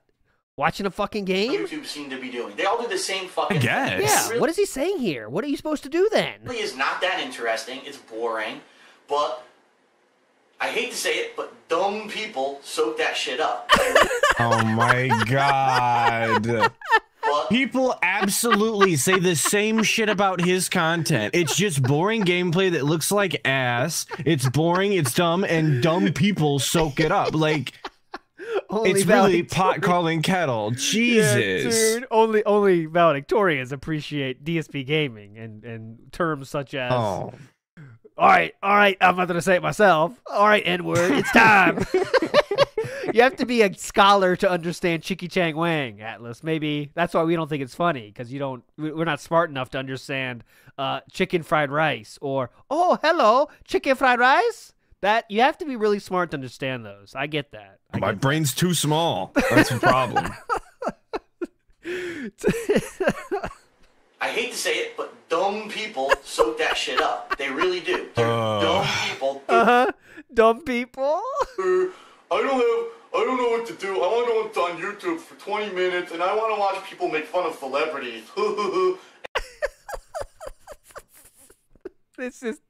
This whole segment's good. This is the mouth drooler Phil character. This is rare. They really do. They're dumb people. I don't know what to do. I want to go on YouTube for 20 minutes, and I want to watch people make fun of celebrities. Yeah. Thank you, Good Freak, for saying that. You know someone that never makes fun of anyone else? DSP. He never does. It's crazy. Like, he called iJustine. You know, he didn't call her anything else, right? I didn't hear anything else. Well, he had to call her that because that's the way it was worded, dude. He would be not honest if he said anything else, obviously. That's true. Yeah, he never hates on people, though. Phil never talks bad about people. That's one of the best parts about him. Big ups to Pasta Maker. Says, Foes never got to fillet Phil, so might as well fillet his ego. That's a good point. That's what she's trying to do. I mean, Foes could have been Leanna, I'm guessing. Maybe that wasn't Phil's type or something, but... And they go do that, and then YouTube loves it because no copyright issues, you know. Yeah. Okay, so they would like that. No copyrighted music used. It's just some idiot talking to a camera with pictures of stuff behind them and making fun of them. And so those people get featured on the main page of YouTube every day, and they become the most popular people on YouTube. I don't agree with it. Wait a minute. So he's angry. He's angry that YouTube is putting people on the front page that are not causing problems for them and getting people to watch their videos. Damn, I hate YouTube. How dare they run, you know, their site the least problematic way they can. Yeah, they're getting views, you know, they're getting views and they're not causing problems. How dare they? How dare you, YouTube? I'm trying to get like an old using video. Hateful slurs like DSP, so obviously they're not as cool. I gotta show it now. So 2011 was how many years ago? That was 12 years ago, 13 years ago now. Let's bring up an iJustine video from the same time. So just so we get a look at the differences of quality that went into this. Even if you hate iJustine, let's see if we could tell the difference in work ethic. All right, let's see it. So here's a 1 minute and 40 seconds video, and it might be cringe because most of her shit is kind of like cringy. But look at, okay, you tell me what you'd rather watch. All right, guys. All right, so here we go. First of all, we have a very eye-catching thumbnail. I mean, no doubt about that. This is an eye-catching thumbnail. In 2013 or 2010, this is insane. Okay, so this is getting hundreds of thousands of clicks right here. Hi. Hola. Hey. Hello. It's already editing. Okay, we already have editing happening. A very much nicer camera. I mean, I was just about to say a higher quality camera than DSP's using for his footage, like that there or the gameplay. So we're off to a great start. So now that we got that wonderful greeting over with, I need your help. And yes, even you, that person who was just listening to this video and gee, like those effects. Look at that. That takes work. the internet on top of my face. Yeah, you too. I'm participating in this awesome project with GE and Howcast. It's called the Eco Chill. Nation Video Challenge with a bunch of other YouTubers. Anyways, as you can see, this person puts work into their product, and they got 440,000 views back then. So yeah, but they suck, by the way. even beyond the editing, like she has energy and like it seems excited and happy to be doing this video, and that resonates with people. Yeah. How happy does DSP look to be doing the video that he's currently doing? He looks miserable the whole time. Look at this work done. What I used to make videos. She's trying to make some affiliate links and stuff. DSP, no time for that. He absolutely could have done that. No time for that. He just said it, a lot of people ask him about what camera do I use? What do I do for my editing? And he couldn't provide, he's not putting any links down there to the camera or, any peripherals that he's using. Couldn't be bothered. Oh, yeah. Let's call her whore because she's popular. Bullshit. But on the flip side of it, I work hard enough that every day, traditionally, my channels that I just showed you what hard work looks like. I'm putting new videos on make the top 100 most viewed channels on YouTube anyway. Because there's nothing else. So a lot of the times I beat those people, even though they get the front page feature and I'm fucking stuck in the appendix of YouTube. I'm still making it, and I'm still getting the views, and I'm still stuck in the appendix. Appendix of YouTube. So I've never heard anyone say that. That's a hype place to be. I'm not going to take the time out actively to seek those people out and hate on them on a regular basis. There's no reason to do it, okay? No, Invincible Mute, I'm not letting you say that. Because, yes, there was a lot of thirsty boys clicking her thumbnails, no doubt. But you saw the editing. 100%. You saw the editing that went into her stuff. She's not fucking around here. She's putting the work. She's not just a pretty face talking up there. People are successful. She has that too, no doubt. But haters going to hate, but if you're successful, God willing, God bless you. That's great. That's why she has 7 million subs now, and you have 200,000. I'm happy for you. But there are some people like iJustine, Tobiscus, whatever his name is, and a couple other people who had that one kind of archetype of channel that for some reason is popular on YouTube for dumb reasons, and they said, hey, now I see potential to make extra money doing something else that I've never done before. Yeah, imagine that. Imagine thinking that. Let's try new things. And so they're making these gaming channels, and all they're doing is sitting this there. This is Mr. Business. No. You would think if you're business savvy and you do one thing and you see that there's a market for something else that you could get into, that you would also be interested in doing that. That seems like a healthy way to run your business if it's applicable to your business. I don't understand how he can be upset about this. You went to school for this. Stay in your lane. That's what he learned in school. Comments here and there. Yeah. I've seen some that videos, was right on the front of the book. Them direct feed, and then they edit in their voices. Oh, direct feed? How dare they? Afterwards, trying to make jokes about what they're watching. It's nothing like what I do. From what I've heard. Yeah, good point, good freak. iJustine was talking about tech stuff, too. It's not like it was crazy. It's not like she was talking about animals and then jumped to gaming. She was literally a tech channel. It's not anywhere near as interesting as what I'm doing or as entertaining as what I do. But of course not. And what is this nose bend happening? All right, cool. Unfortunately, these people are probably making it. iJustine must edit those out. She must. I'm sure she does those digs, too. She just edits them out. A load of money off these partner channels simply she because gets they 2 had knuckles deep every time. Partner channel to begin with. Beforehand, and people are just kind of pouring over. And again, if you have that popular channel that's always on the main page of YouTube, and then you make another channel, people are going to progressively jump from one to the other. You're going to get that audience carrying over, and it's kind of ridiculous. Edit that out. I talked about this on my forums. I basically said, this would be like me creating a vlog channel, where all I did was talk about celebrities and all this shit, and trying to get people to come from my gaming channel over to the vlog channel, just for the sake of doing it and making more money. Imagine that. And the bottom line is, I'm not into that, okay? The reason I really enjoy what I'm doing right now is because I love video games. I love playing them. Oh, God. I love the experience of them, becoming good at them. I love cracking jokes at them. I just really enjoy what I'm doing. And that's why I love this, and I want to keep doing this for an extended period of time. And if I can support myself and maybe make a little bit of money doing it, that's amazing. That's the ideal state. Loving what you're doing to make money. I wonder if he still believes that today. Sell out per se and make a channel that has absolutely nothing to do with the kind of stuff that I like to do. Now, you know what? This would be a good time to bring up the stuff I was doing on the King of Hate HD. Because if you remember, when that was a partner channel with YouTube, I started a bunch of series. I forgot the question. Oh, yeah, it's about, we started with iJustine. What do you think about iJustine? They're like, Ask the King, this one right here. Also, DS. Yeah, great point, big guy. How come iJustine, when she opens the channel, all her followers go crazy over there, but when Phil says it's like pulling teeth to get people over there?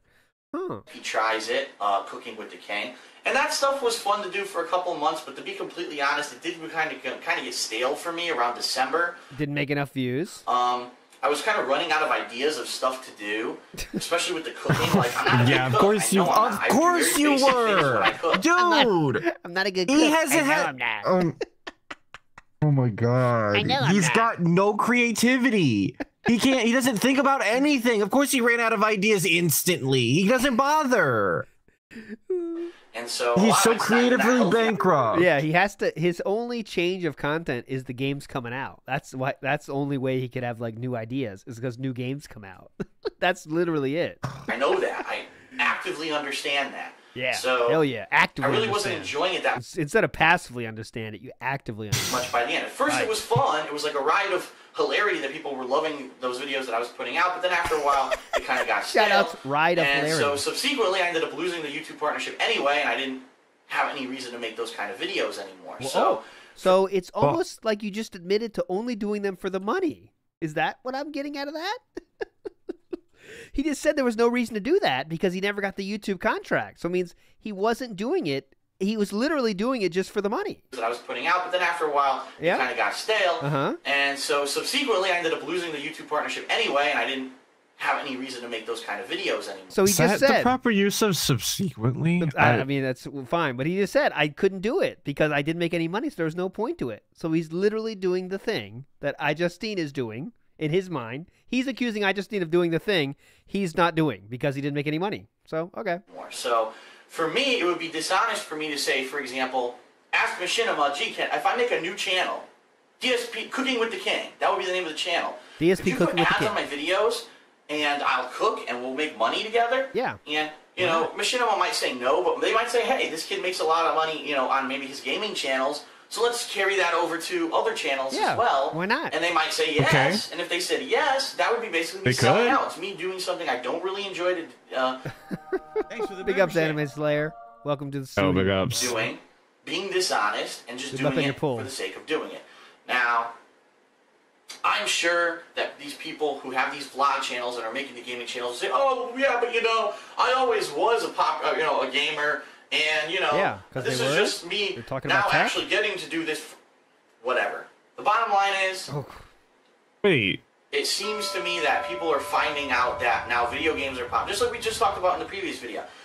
Everyone's finding out that video games are very popular on the internet, very popular in real life, big money, bigger than movies. Very popular on the internet and very popular in real life. Gaming videos. Yeah, we're just not realizing this. They're both popular on the internet and also in real life. That's pretty cool. And so now everyone's trying to I'm confused as to how he thinks that if he made a second channel for doing his cooking stuff and he immediately got it partnered or whatever, that's selling out because that's not something that he normally does. How is that selling out? Yeah, so that doesn't make any sense to me. You have to be doing something your whole life to make videos about it without it being selling out. Is kind of the argument he has. It's like, well, that's a good thing I became a detractor then. I know, yeah. I've been detracting since I was 5. But no, he says like I always was a gamer, so that therefore I'm not selling out when I make gaming videos because I'm doing it for the love. I didn't get paid in the beginning. If you make anything else, though, that's where you're shilling.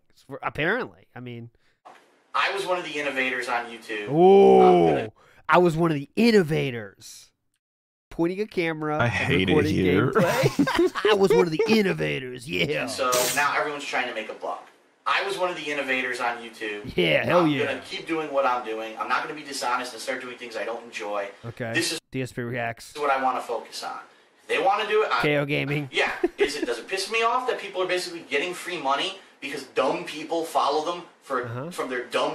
Yeah, dumb people follow them because they enjoy their content. But yeah, okay. Channel to a gaming channel? Yeah, it pisses me off. Yeah. But I'm more focused on what I'm doing, and I'm not going to let this get to me or anything like that. As you know, I'm a very positive person. I'm a very positive person. Okay. He's very positive, but he's sitting here being upset that somebody else's followers are following the things that they're continuing to do. Who's more positive? I whore or gosh, he's making videos for 17 years. He's been at it forever. There we go. Right now, I'm writing my popularity. Right now, I'm trying to grow my channels. Write a DSP Gaming, a DSP Street Fighter, and put as much good content on there as possible. Awesome. I'm not concerned with what everyone else is doing. Oh, trust me, you are. You would have further spats with iJustine and with Tobuscus both. So to hell with it. Hell with it. Okay. I don't give a shit about that. Next question. Hey, Phil, I'm in college right now, and I'm studying as a business major. God. And I was wondering, since Do not ask him about college advice. you were a business major yourself, do you have any tips for me? How difficult was it to get your degree, and did it feel like it was worth the effort? Thanks, and that's from Crystal Laser. Shout out to Crystal Laser. Oh, now we're going to hear about how he couldn't get a job in his field or something, so it didn't really matter. I right now am going to be very honest with you and try to help you out, and I'm going to try to help everyone else out that's either in college. I hope he talks about how he didn't get scholarships because he wasn't the right race or whatever. Yeah, I hope we get that, and I hope we get how college degree doesn't matter. It's not, look at me, I found a job doing this. You don't need to have a college degree, but like, you know, he's a 1 in a million case. Just win the lottery like me. Come on. You're going to college. It's very simple. Okay? Oh, simple. It's simple. When you're in college, what do? You have to take the time to, and I hate to say this, but kiss ass, make connections. Kiss ass. That's the way to get through college, dude. Kiss ass. And make sure that when you're getting out of college, you know enough people that you're going to get a good job. What happened to me was I didn't do the kiss ass part. I was just getting laid and banging. I did decent in college. I went through there, but for me it was like college is one side of my life where I just go and study. And then I have other sides, like I have my video game side of my life where I love video games and Street Fighter and stuff like that. And then I had another part of my life that was like my family and friends, and they were all kind of separate. So, school, hobbies, family. Okay. I'm on board so far. He's making it sound way more serious, but okay, I'm on board. I didn't really focus in on it's that same mindset. He's got to set all the things have to have a category, and that's the only thing that they can do. So like the family can't be in the hobbies, can't be involved in school life. Friends separate from school, you know. Sometimes you also have to say bye to hobbies in different parts of your life for certain reasons. We could do that, but yeah, go ahead. Well, 100%. And knowing DSP, when he says kiss ass, he means just, you know, be friendly and sociable and likable so that people will remember you and contact you. That's the hard part. One of them. I put enough effort into everything that I was successful, and I did get my degree in finance eventually. After changing degrees. What ended up happening was I didn't have any connections when I got out of college. I didn't make nice with any of the professors. I didn't make nice. You know, trying to get in with them or anything like that. See, Jacob, I've heard this. So real quick, Jacob does a callback here to the valedictorian part.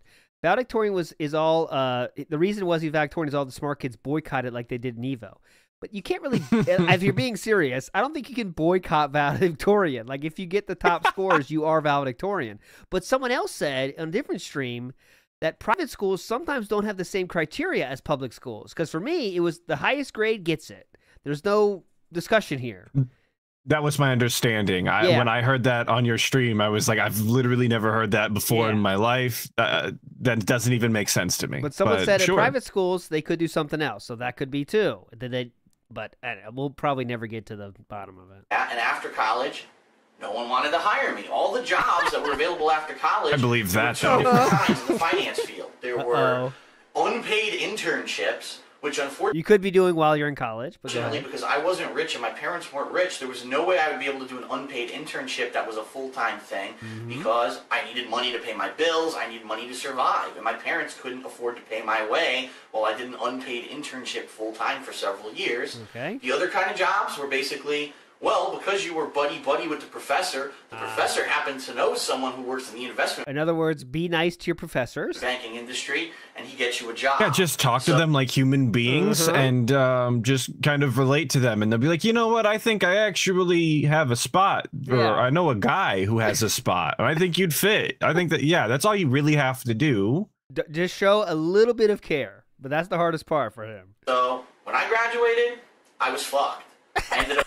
when I was graduating... of actually going into, instead of something that was like investment banking or something that I had studied to do, I ended up becoming a loan officer for a bank, and eventually ended up working for a division of the bank that did predatory lending to people who have very low credit scores, and basically tried to give them way more money in a mortgage to consolidate all of their debt than really their property was probably valued for. And what ended up happening was the bubble burst on the real estate industry, and all that disappeared. So I did it for about a year. I got out, and then I got out. We know the truth of that is nothing about getting out. It's him getting told to get out. The bubble burst, and everyone in that industry got fucked. Everyone got fucked, but you were told to get out because you couldn't do it, and you blamed them for getting bad leads. That's what he said. I got all the bad leads. And since then, I've floated around a whole bunch of different jobs. I worked for Best Buy at one point. I ended up working for this previous company that was involved with helicopters. Hey! So I've been like a Sikorsky, without saying Sikorsky. Jack of all trades. I've done all kinds of... I'm a jack of all trades. Jack of all trades. Yeah. I'm a jack of all trades. Circuit City, Best Buy, Yogurt Shop, Sikorsky from Daddy, and predatory lending. That's the jack of all trades. What a rounded out career. Different stuff. He's in everything. There's so many gaps, but yeah, jack of all trades. You can do whatever you want. He's like, he could get and work in the helicopters if he really wanted to. Like jack of all trades. Benton and Sin says it best. I've been fired from all types of companies. That's what he should have said. Graduated from college. So my best advice to someone is, if you really want to get a great job when you're out of college, what do you do? Use the time you're in college to network, to get to know people. If you have to kiss professors' asses or whatever, you have to do it, because that's how you're going to get a job in the industry you studied for. I didn't do it. I didn't get a good job. And then for a while there, I really struggled. Now it kind of flipped on me. But I'm the rare case. I'm the, the exception to the rule. So please don't take me as like any kind of an example of how to succeed. Really, college did nothing for me, if you really want my honest opinion. Okay. All right, next question. What are the three most... Yeah, I like that. But Porsche's from the jackass of all trades. That's the better way to say moments in your life. Losing your virginity doesn't count. And that's from Divine. What was the question? What? Holy shit. Hold on. Wait. You get girl questions? Hold on. My ears perked up. Interesting question. Hang on. What are the three most memorable moments in your life? Oh, okay. Wait, what is it? Getting laid doesn't count? Losing your virginity doesn't count. All right, that hasn't happened yet. Okay. So, can you give me what's your guess on this question? You don't have to guess the three or anything, but do you think he's going to give an answer or not? What's your take? Let's get Atlas's prediction again. This one could go a lot of ways. Yeah, it's three like biggest. What? I'm confused again. Three biggest moments of your life. So I'm gonna say this. Oh. I'm gonna say he won't even answer. He won't even give one. He'll say like, "I've had so many good moments. I don't want to say it." Like that. He'll take that way. Oh, I don't think he'll miss the opportunity to talk about Evo. No. I think he won't answer that. I think he won't give any of the three. I've had so many cool moments, dude, and he'll go through like 4 or 5, and that's it. That's what I think. That's an answer. What? No, he's not gonna give like. He's going to say, like, instead of giving you 3, like, here's my top 3. He's going to, like, there's been so I get what you're saying. Yeah. Things, and then name, like, 5 or 6 and then be done. That's my take. Okay. Yeah. No, that's right up his alley. 100%. Yeah. He's not going to actually give a top 3. He's going to, exactly. Give 5 multiple. Instead. Yeah. That's from Divine. Because there's so many. Yeah. You know what? Losing for my virginity wouldn't count because it really wasn't that big of a deal when I lost it anyway. Oh, yeah. Yes. He was so cool, guy, dude. He was banging so much. The first time he banged, it wasn't even a big deal, dude. It wasn't even a big deal. Okay, cool. Who says these things and like...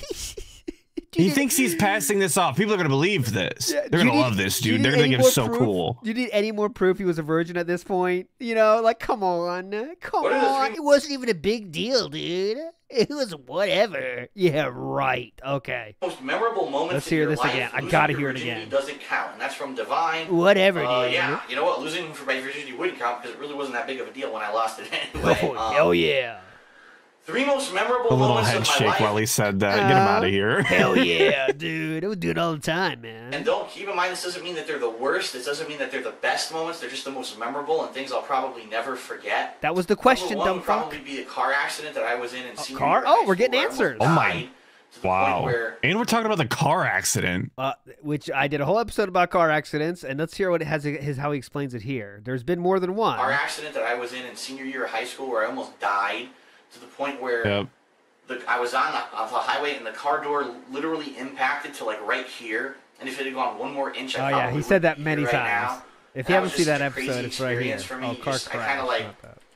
took a second look at life and started thinking about life in a different way when that happened to me. Yeah.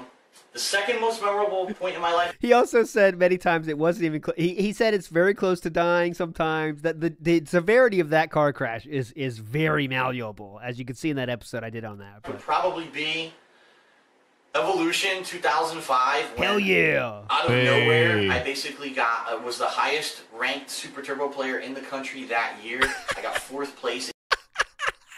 He said that the way. He said that in the way. Yeah, he said the thing. Yeah, he said the thing. I was the top ranked player in the country. Yeah, you could say that. Evo was the highest ranked Super Turbo player in the country that year. I got 4th place at Evo, and the top 3 placers in Super Turbo that year were all Japanese players. Okay, at least who he were playing explained the game it. for a long ass time. I myself was like an up and comer at that time, where I had been playing it for years, but never really succeeded in a tournament atmosphere. That was just surreal for me. It was the first time I was really on stage in front of a bunch of people, and to be able to go on stage and beat people when I had an entire crowd against me, basically saying, fuck you, Phil, fuck you, DSP, we hate you. You know, you're East Coast, and this is a West Coast-centric tournament, so we're going to boo And he you still the whole has that time, to and this he's day. still beating people and Was it about East Coast, West Coast at all? getting to be the top-ranked Super Turbo player that year and persevering through that, I think, was a major moment in my life. And then probably the third most memorable moment would be Quarter Demon. Is he gonna say? Is he gonna say here getting laid off? I guess. What could we say? Could be what? What do you think we're going here? Because we are getting real answers. I was wrong there. Yeah. I think it has to be getting laid off. I think we're going there. It would have to be. Yeah, that would make sense. Yeah, I feel like it's very strange that he's talking about negative things when he's talking about, I guess, like you can have most memorable, but I typically wouldn't think about the negative things right off the bat like he does. But he is DSP, so. Here we go. the day I got laid off back in September 2010. Nice call. Hell yeah. What was it? The day I got laid off back in September of 2010. September 2010. For many reasons. I mean, it was a downtime in my life, but look what it's led to. It's led to me turning my hobby, what I enjoy doing in my free time, into a career, into something that's now supporting me. Oh, I have that. That's letting me pay my bills and letting me go out and have fun with my life. So it really was. It's an extremely memorable part of time that whole week, basically, when I got laid off, and the fan feedback I got, the amazing, overwhelming support, the roller coaster ride I've been through since then. That would definitely count. Awesome. About 7,000 people asked me if I'll be playing the new Mortal Kombat game in tournaments. The Yeah, we answer haven't is yes. sipped today. I've just No, realized. yeah. A major tournament I'm going to in May called the Ultimate Fighting Game Tournament, I believe. I forget the full name of it, but that's actually in Chicago. There we go. And Keats from SRK is running that tournament, and Mortal Kombat will be there. I'll be playing it in that tournament. And subsequently, if I go to other tournaments, I'll probably enter it there as well. Okay. Subsequently. Oh, God. Last question from the website, then we'll get to a couple quick Twitter questions, and then we'll finish this off because we've only got about 5 minutes left here. Dear Phil, being close to 30 and having a significant amount of gaming experience, which generation of gaming would you say you enjoyed the most? The bleeps and bloops era. Not only for replayable games, but for games that left a lasting impression on you that still make you think about. All right, so he's gonna say Super Nintendo. He better say it. I mean, we know that's the answer. Up to this day. And I was going to ask what you think his answer's going to be. He's got to be Super Nintendo. He loves Super Nintendo. He's going to say Super Nintendo era when the, Chrono Trigger. Street Fighter's probably. Super Mario World. Chrono Trigger, yeah. And that's from T. West House. It's a tie. It's Old a tie man between games. the SNES era and right now. Oh, Here's yeah, why yeah, I say that. Here's why During the I say SNES right era, there were now. so many games such as Legend of Zelda: Link to the Past, Super Mario World. Final Fantasy IV, and Final Fantasy VI, which were called 2 and 3 back then. Super Mario World. Chrono Trigger. Yeah. I know I'm naming a lot of role-playing games, but really those were the only games back then with a really significant story. These are the kind of games that hooked you on the gaming genre and you wanted to keep playing. And they led to other things in the future, almost being like the original games with a long enough narrative that you would want to continue the franchise or continue playing. And the reason I say today is because today you have games like Heavy Rain, like Mass Effect. In a fan's sense. Hell, I'll say Dragon Age 2. Games that have these significantly long stories. Yeah, so you have to have long stories, I guess. To make sequels, you have to have long stories. Okay? You not only are playing a game, but you're getting an experience. I feel like I just saw him put... Because I watched on stream the other day, like, his most disappointing games of 2011 or something like that. And I feel like he was just shit-talking Dragon Age 2 quite a bit in that video. Unless I'm misremembering, there was definitely some negative things to be said. Okay, well... long story. It's a movie-type narrative. Movie-type narrative. Even like a long book-type narrative. Ooh, book-type narrative. In a visual package. It's like a long movie-type narrative or book-type narrative. So, you can figure that out. You can figure out what that means. And I really like where games are going these days. Movie type or so book back type? then, in the SNES era, because they were kind of unlike magazine type or picture type. Yeah, no. It's like a Chrono Trigger type narrative. First or SNES type narrative. Having a narrative that would hook you. Today, because they're expanding upon this, and video games are now becoming so well written, so interesting that they're getting noticed by things like the Tribeca Film Festival and being recognized. Oh, back to this. Call back. Okay. Twitter questions. We'll do these very quick. Hello, DSP. What's your expectation about LA Noire? That's from Ram Valeri. My expectation is that it's going to be like I just said, an extremely good narrative. A game that's not only a game, but it hooks you for the book style or movie style. Story that keeps you thinking at every turn, and really, hopefully, because of the quality of the motion capture, the graphical interface, the voice acting, the effort that's being put into this game, I'm actually hoping that LA Noire is a game that pushes video games into the realm of art. I know that's a tall call. I know that's a tall order. It's a tall call. It's a tall call. Video games into the realm of art. I know that's a tall call. I know that's a tall order. And it might not really live up to the expectations. But right now, from all intents and purposes... Pulling games into art. LA Noire. That's the job of LA Noire. To pull games into art. Yeah. Hell yeah. I hate this so much. It seems like such a strange thing for people to be hung up on. Like, and he's not I've heard it for a long time. He's not the only person to be worried or talk about things like that. Yeah. But it's just never been something that's concerned me. And I think the whole thing is silly. Yeah. Like you can think whatever the fuck you want is art. It's like, I don't understand the take of like caring what other people he does the same thing with like, oh, they're gonna be, taken as seriously as movies. Like, I don't give a shit if you like, if you think they're on the same scale. I'm gonna play them regardless, and I'm going to enjoy them. I don't care if actors think they're fake. What? I don't think about what other people decide to think about, especially people that aren't in the real realm of it. I want mainstream people to think it's art. Who cares? Purposes, it's looking pretty good. Okay, it's gonna be awesome, dude. From Big Naz 2009, yeah. DSP, what do you think of the Gears of War beta, and are you looking towards the full game? The beta so far only has 2 maps and 1 game mode, but from what I've played, it is very enjoyable. I think once there's a lot of maps and variety of game modes, it's going to be very good. Now, a lot of people have said, gee, it looks exactly like Gears of War 1 and 2. Well, there is the old saying, if there ain't broke, don't fix it, and I never saw anything wrong with the game engine of those 2 games, so... Oh, wow, now that's the biggest thing he shits on, is if you make look at Breath of fucking Tears of the Kingdom. They did the same game. They didn't innovate. It's buying Breath of the Wild again. Damn. Which is crazy given how he runs his own channel, because he is very much if it ain't broke, don't fix it. But yeah, exactly. When other people, they can't let that slide. I think it's going to be a really fun competitive online game. That'll be awesome, dude. From Chris Ant 7, he says, what do you think about where the gaming industry is headed with our 3D motion controls holding developers back? The answer is it's holding developers back, but you know what? It's probably holding back the developers that don't know what the fuck they're doing anyway. If you really think that motion controls and 3D are going to bring us into the next generation, you're wrong. It's going to be games like LA Noire that have such an interesting narrative, so much artistic direction that these video games are recognized as a work of art that are going to push us to the next generation. Okay. Not gimmicks like visual gimmicks like 3D or physical gimmicks like motion controls. No one would buy a Wii, dude. From Manic MTG says, do you think Capcom's decision to release new versions of Street Fighter 4 every single year at this point is hurting the franchise? My answer is yes. Undoubtedly, it is hurting the franchise. There are a lot of people who are getting tired of it. That was a dumb question, by the way. Good point, T-Link Soldier. Are 3D controls holding developers back? How does that hold developers back? It's a dented question. Great point. But anyway, whatever. He fucking loves LA Noire. That's all we fucking know. That's the best game of all time, dude. Capcom right now is basically...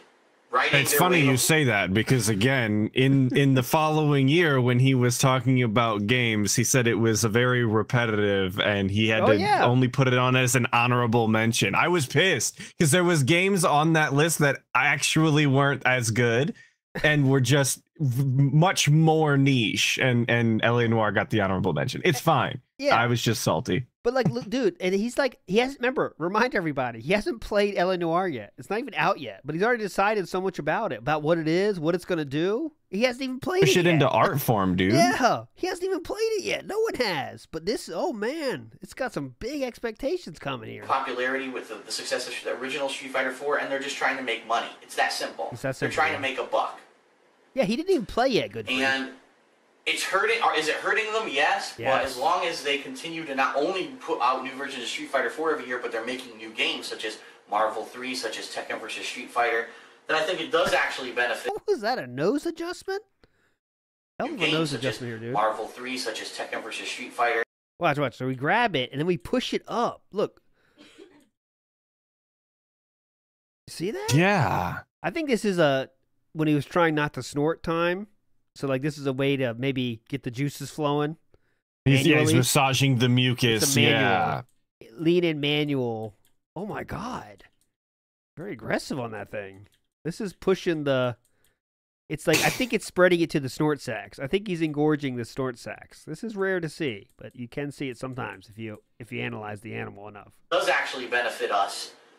To keep paying them. Well, just like in real life, you can use a manual pump or you can use an air pump, and that's kind of what's going on here. This is what he didn't want to use the air pump too much. He was trying to keep it quiet for the fans. He still cared a little bit about the viewers. Every year for the DLCs, new characters, new costumes, because at least they're reinvesting the money in the right places. Okay, whatever.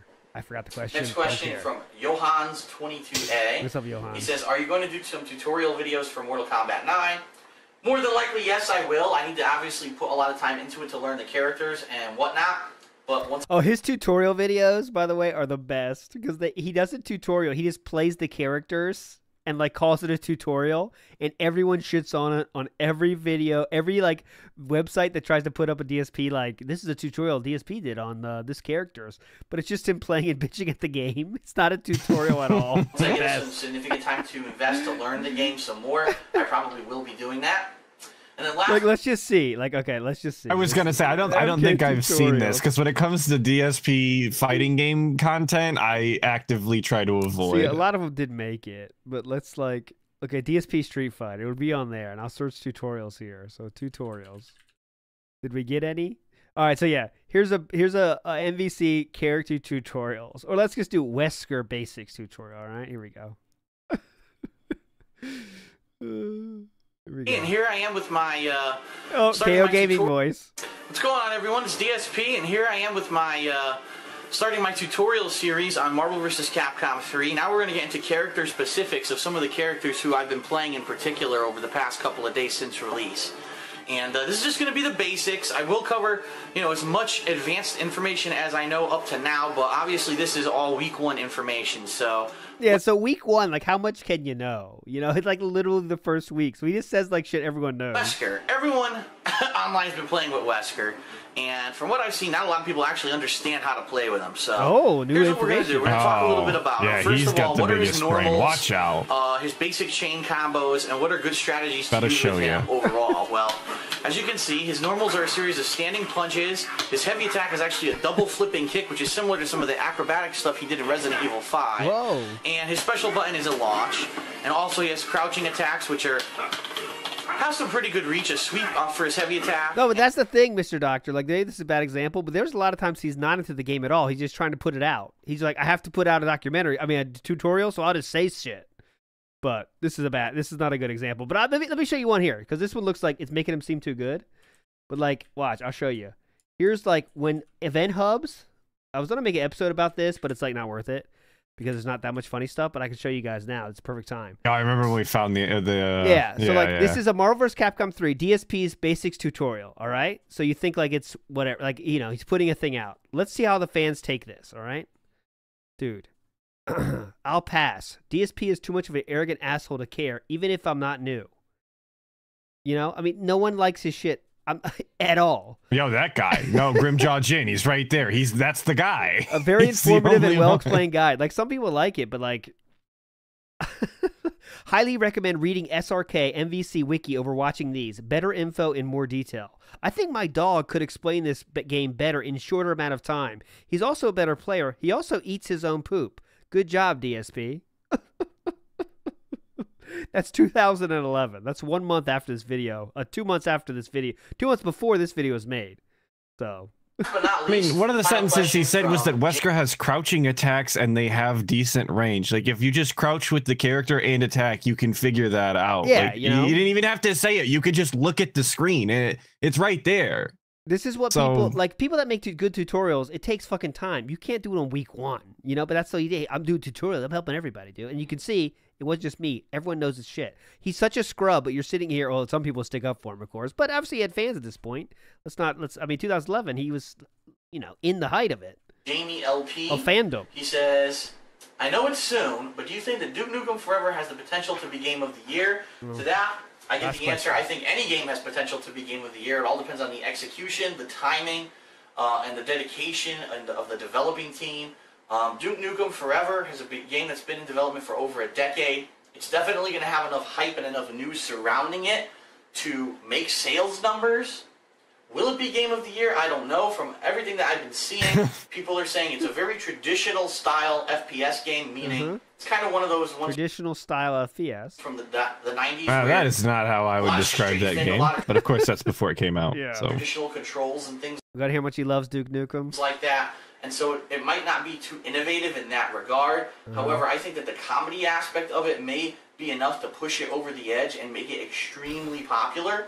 So I guess we're going to have to see. Oh, God. I love when he says the bubblegum, dude. What happens when the game eventually is released. But badass. Hell, like I said. We're a lot alike, me and Duke. I think right now it's a pretty open year. You got games like LA. We both talk to people the same exact way. Noir. Games like, whole shit. LA Noir, can we please stop? We are just on our knees for LA Noir. Games coming out in the fall that are like Mass Effect 3, Great game. Haven't played it yet. There's so many games coming out still this year. Any game right now has the potential to be Game of the Year. So we'll see what happens. So, all right. DSP, that's it for this episode of Ask the King. It was a long one, but a good one. I hope you enjoyed it. In 2 weeks. Yeah, I agree. Tune back into the next episode. Remember, you can submit questions on the forum thread and thekingofhate.com in the Ask the King section. Or I accept Twitter questions the day of. So, and my Twitter account is TheyCallMeDSP if you want to follow. Very interesting there. If anything goes on in my life or I have important things to tell everyone, I usually put it up on Twitter. And especially when I go on trips, I put up like a running log of stuff that's going on during the trip. So follow me on Twitter. All right, that's it. See you guys next time. Oh, he edited out the ending there. There's no walk-up anymore. Hey, big ups. That's the editing that's crashing. Yeah, that's the thing that's crashing this goddamn computer.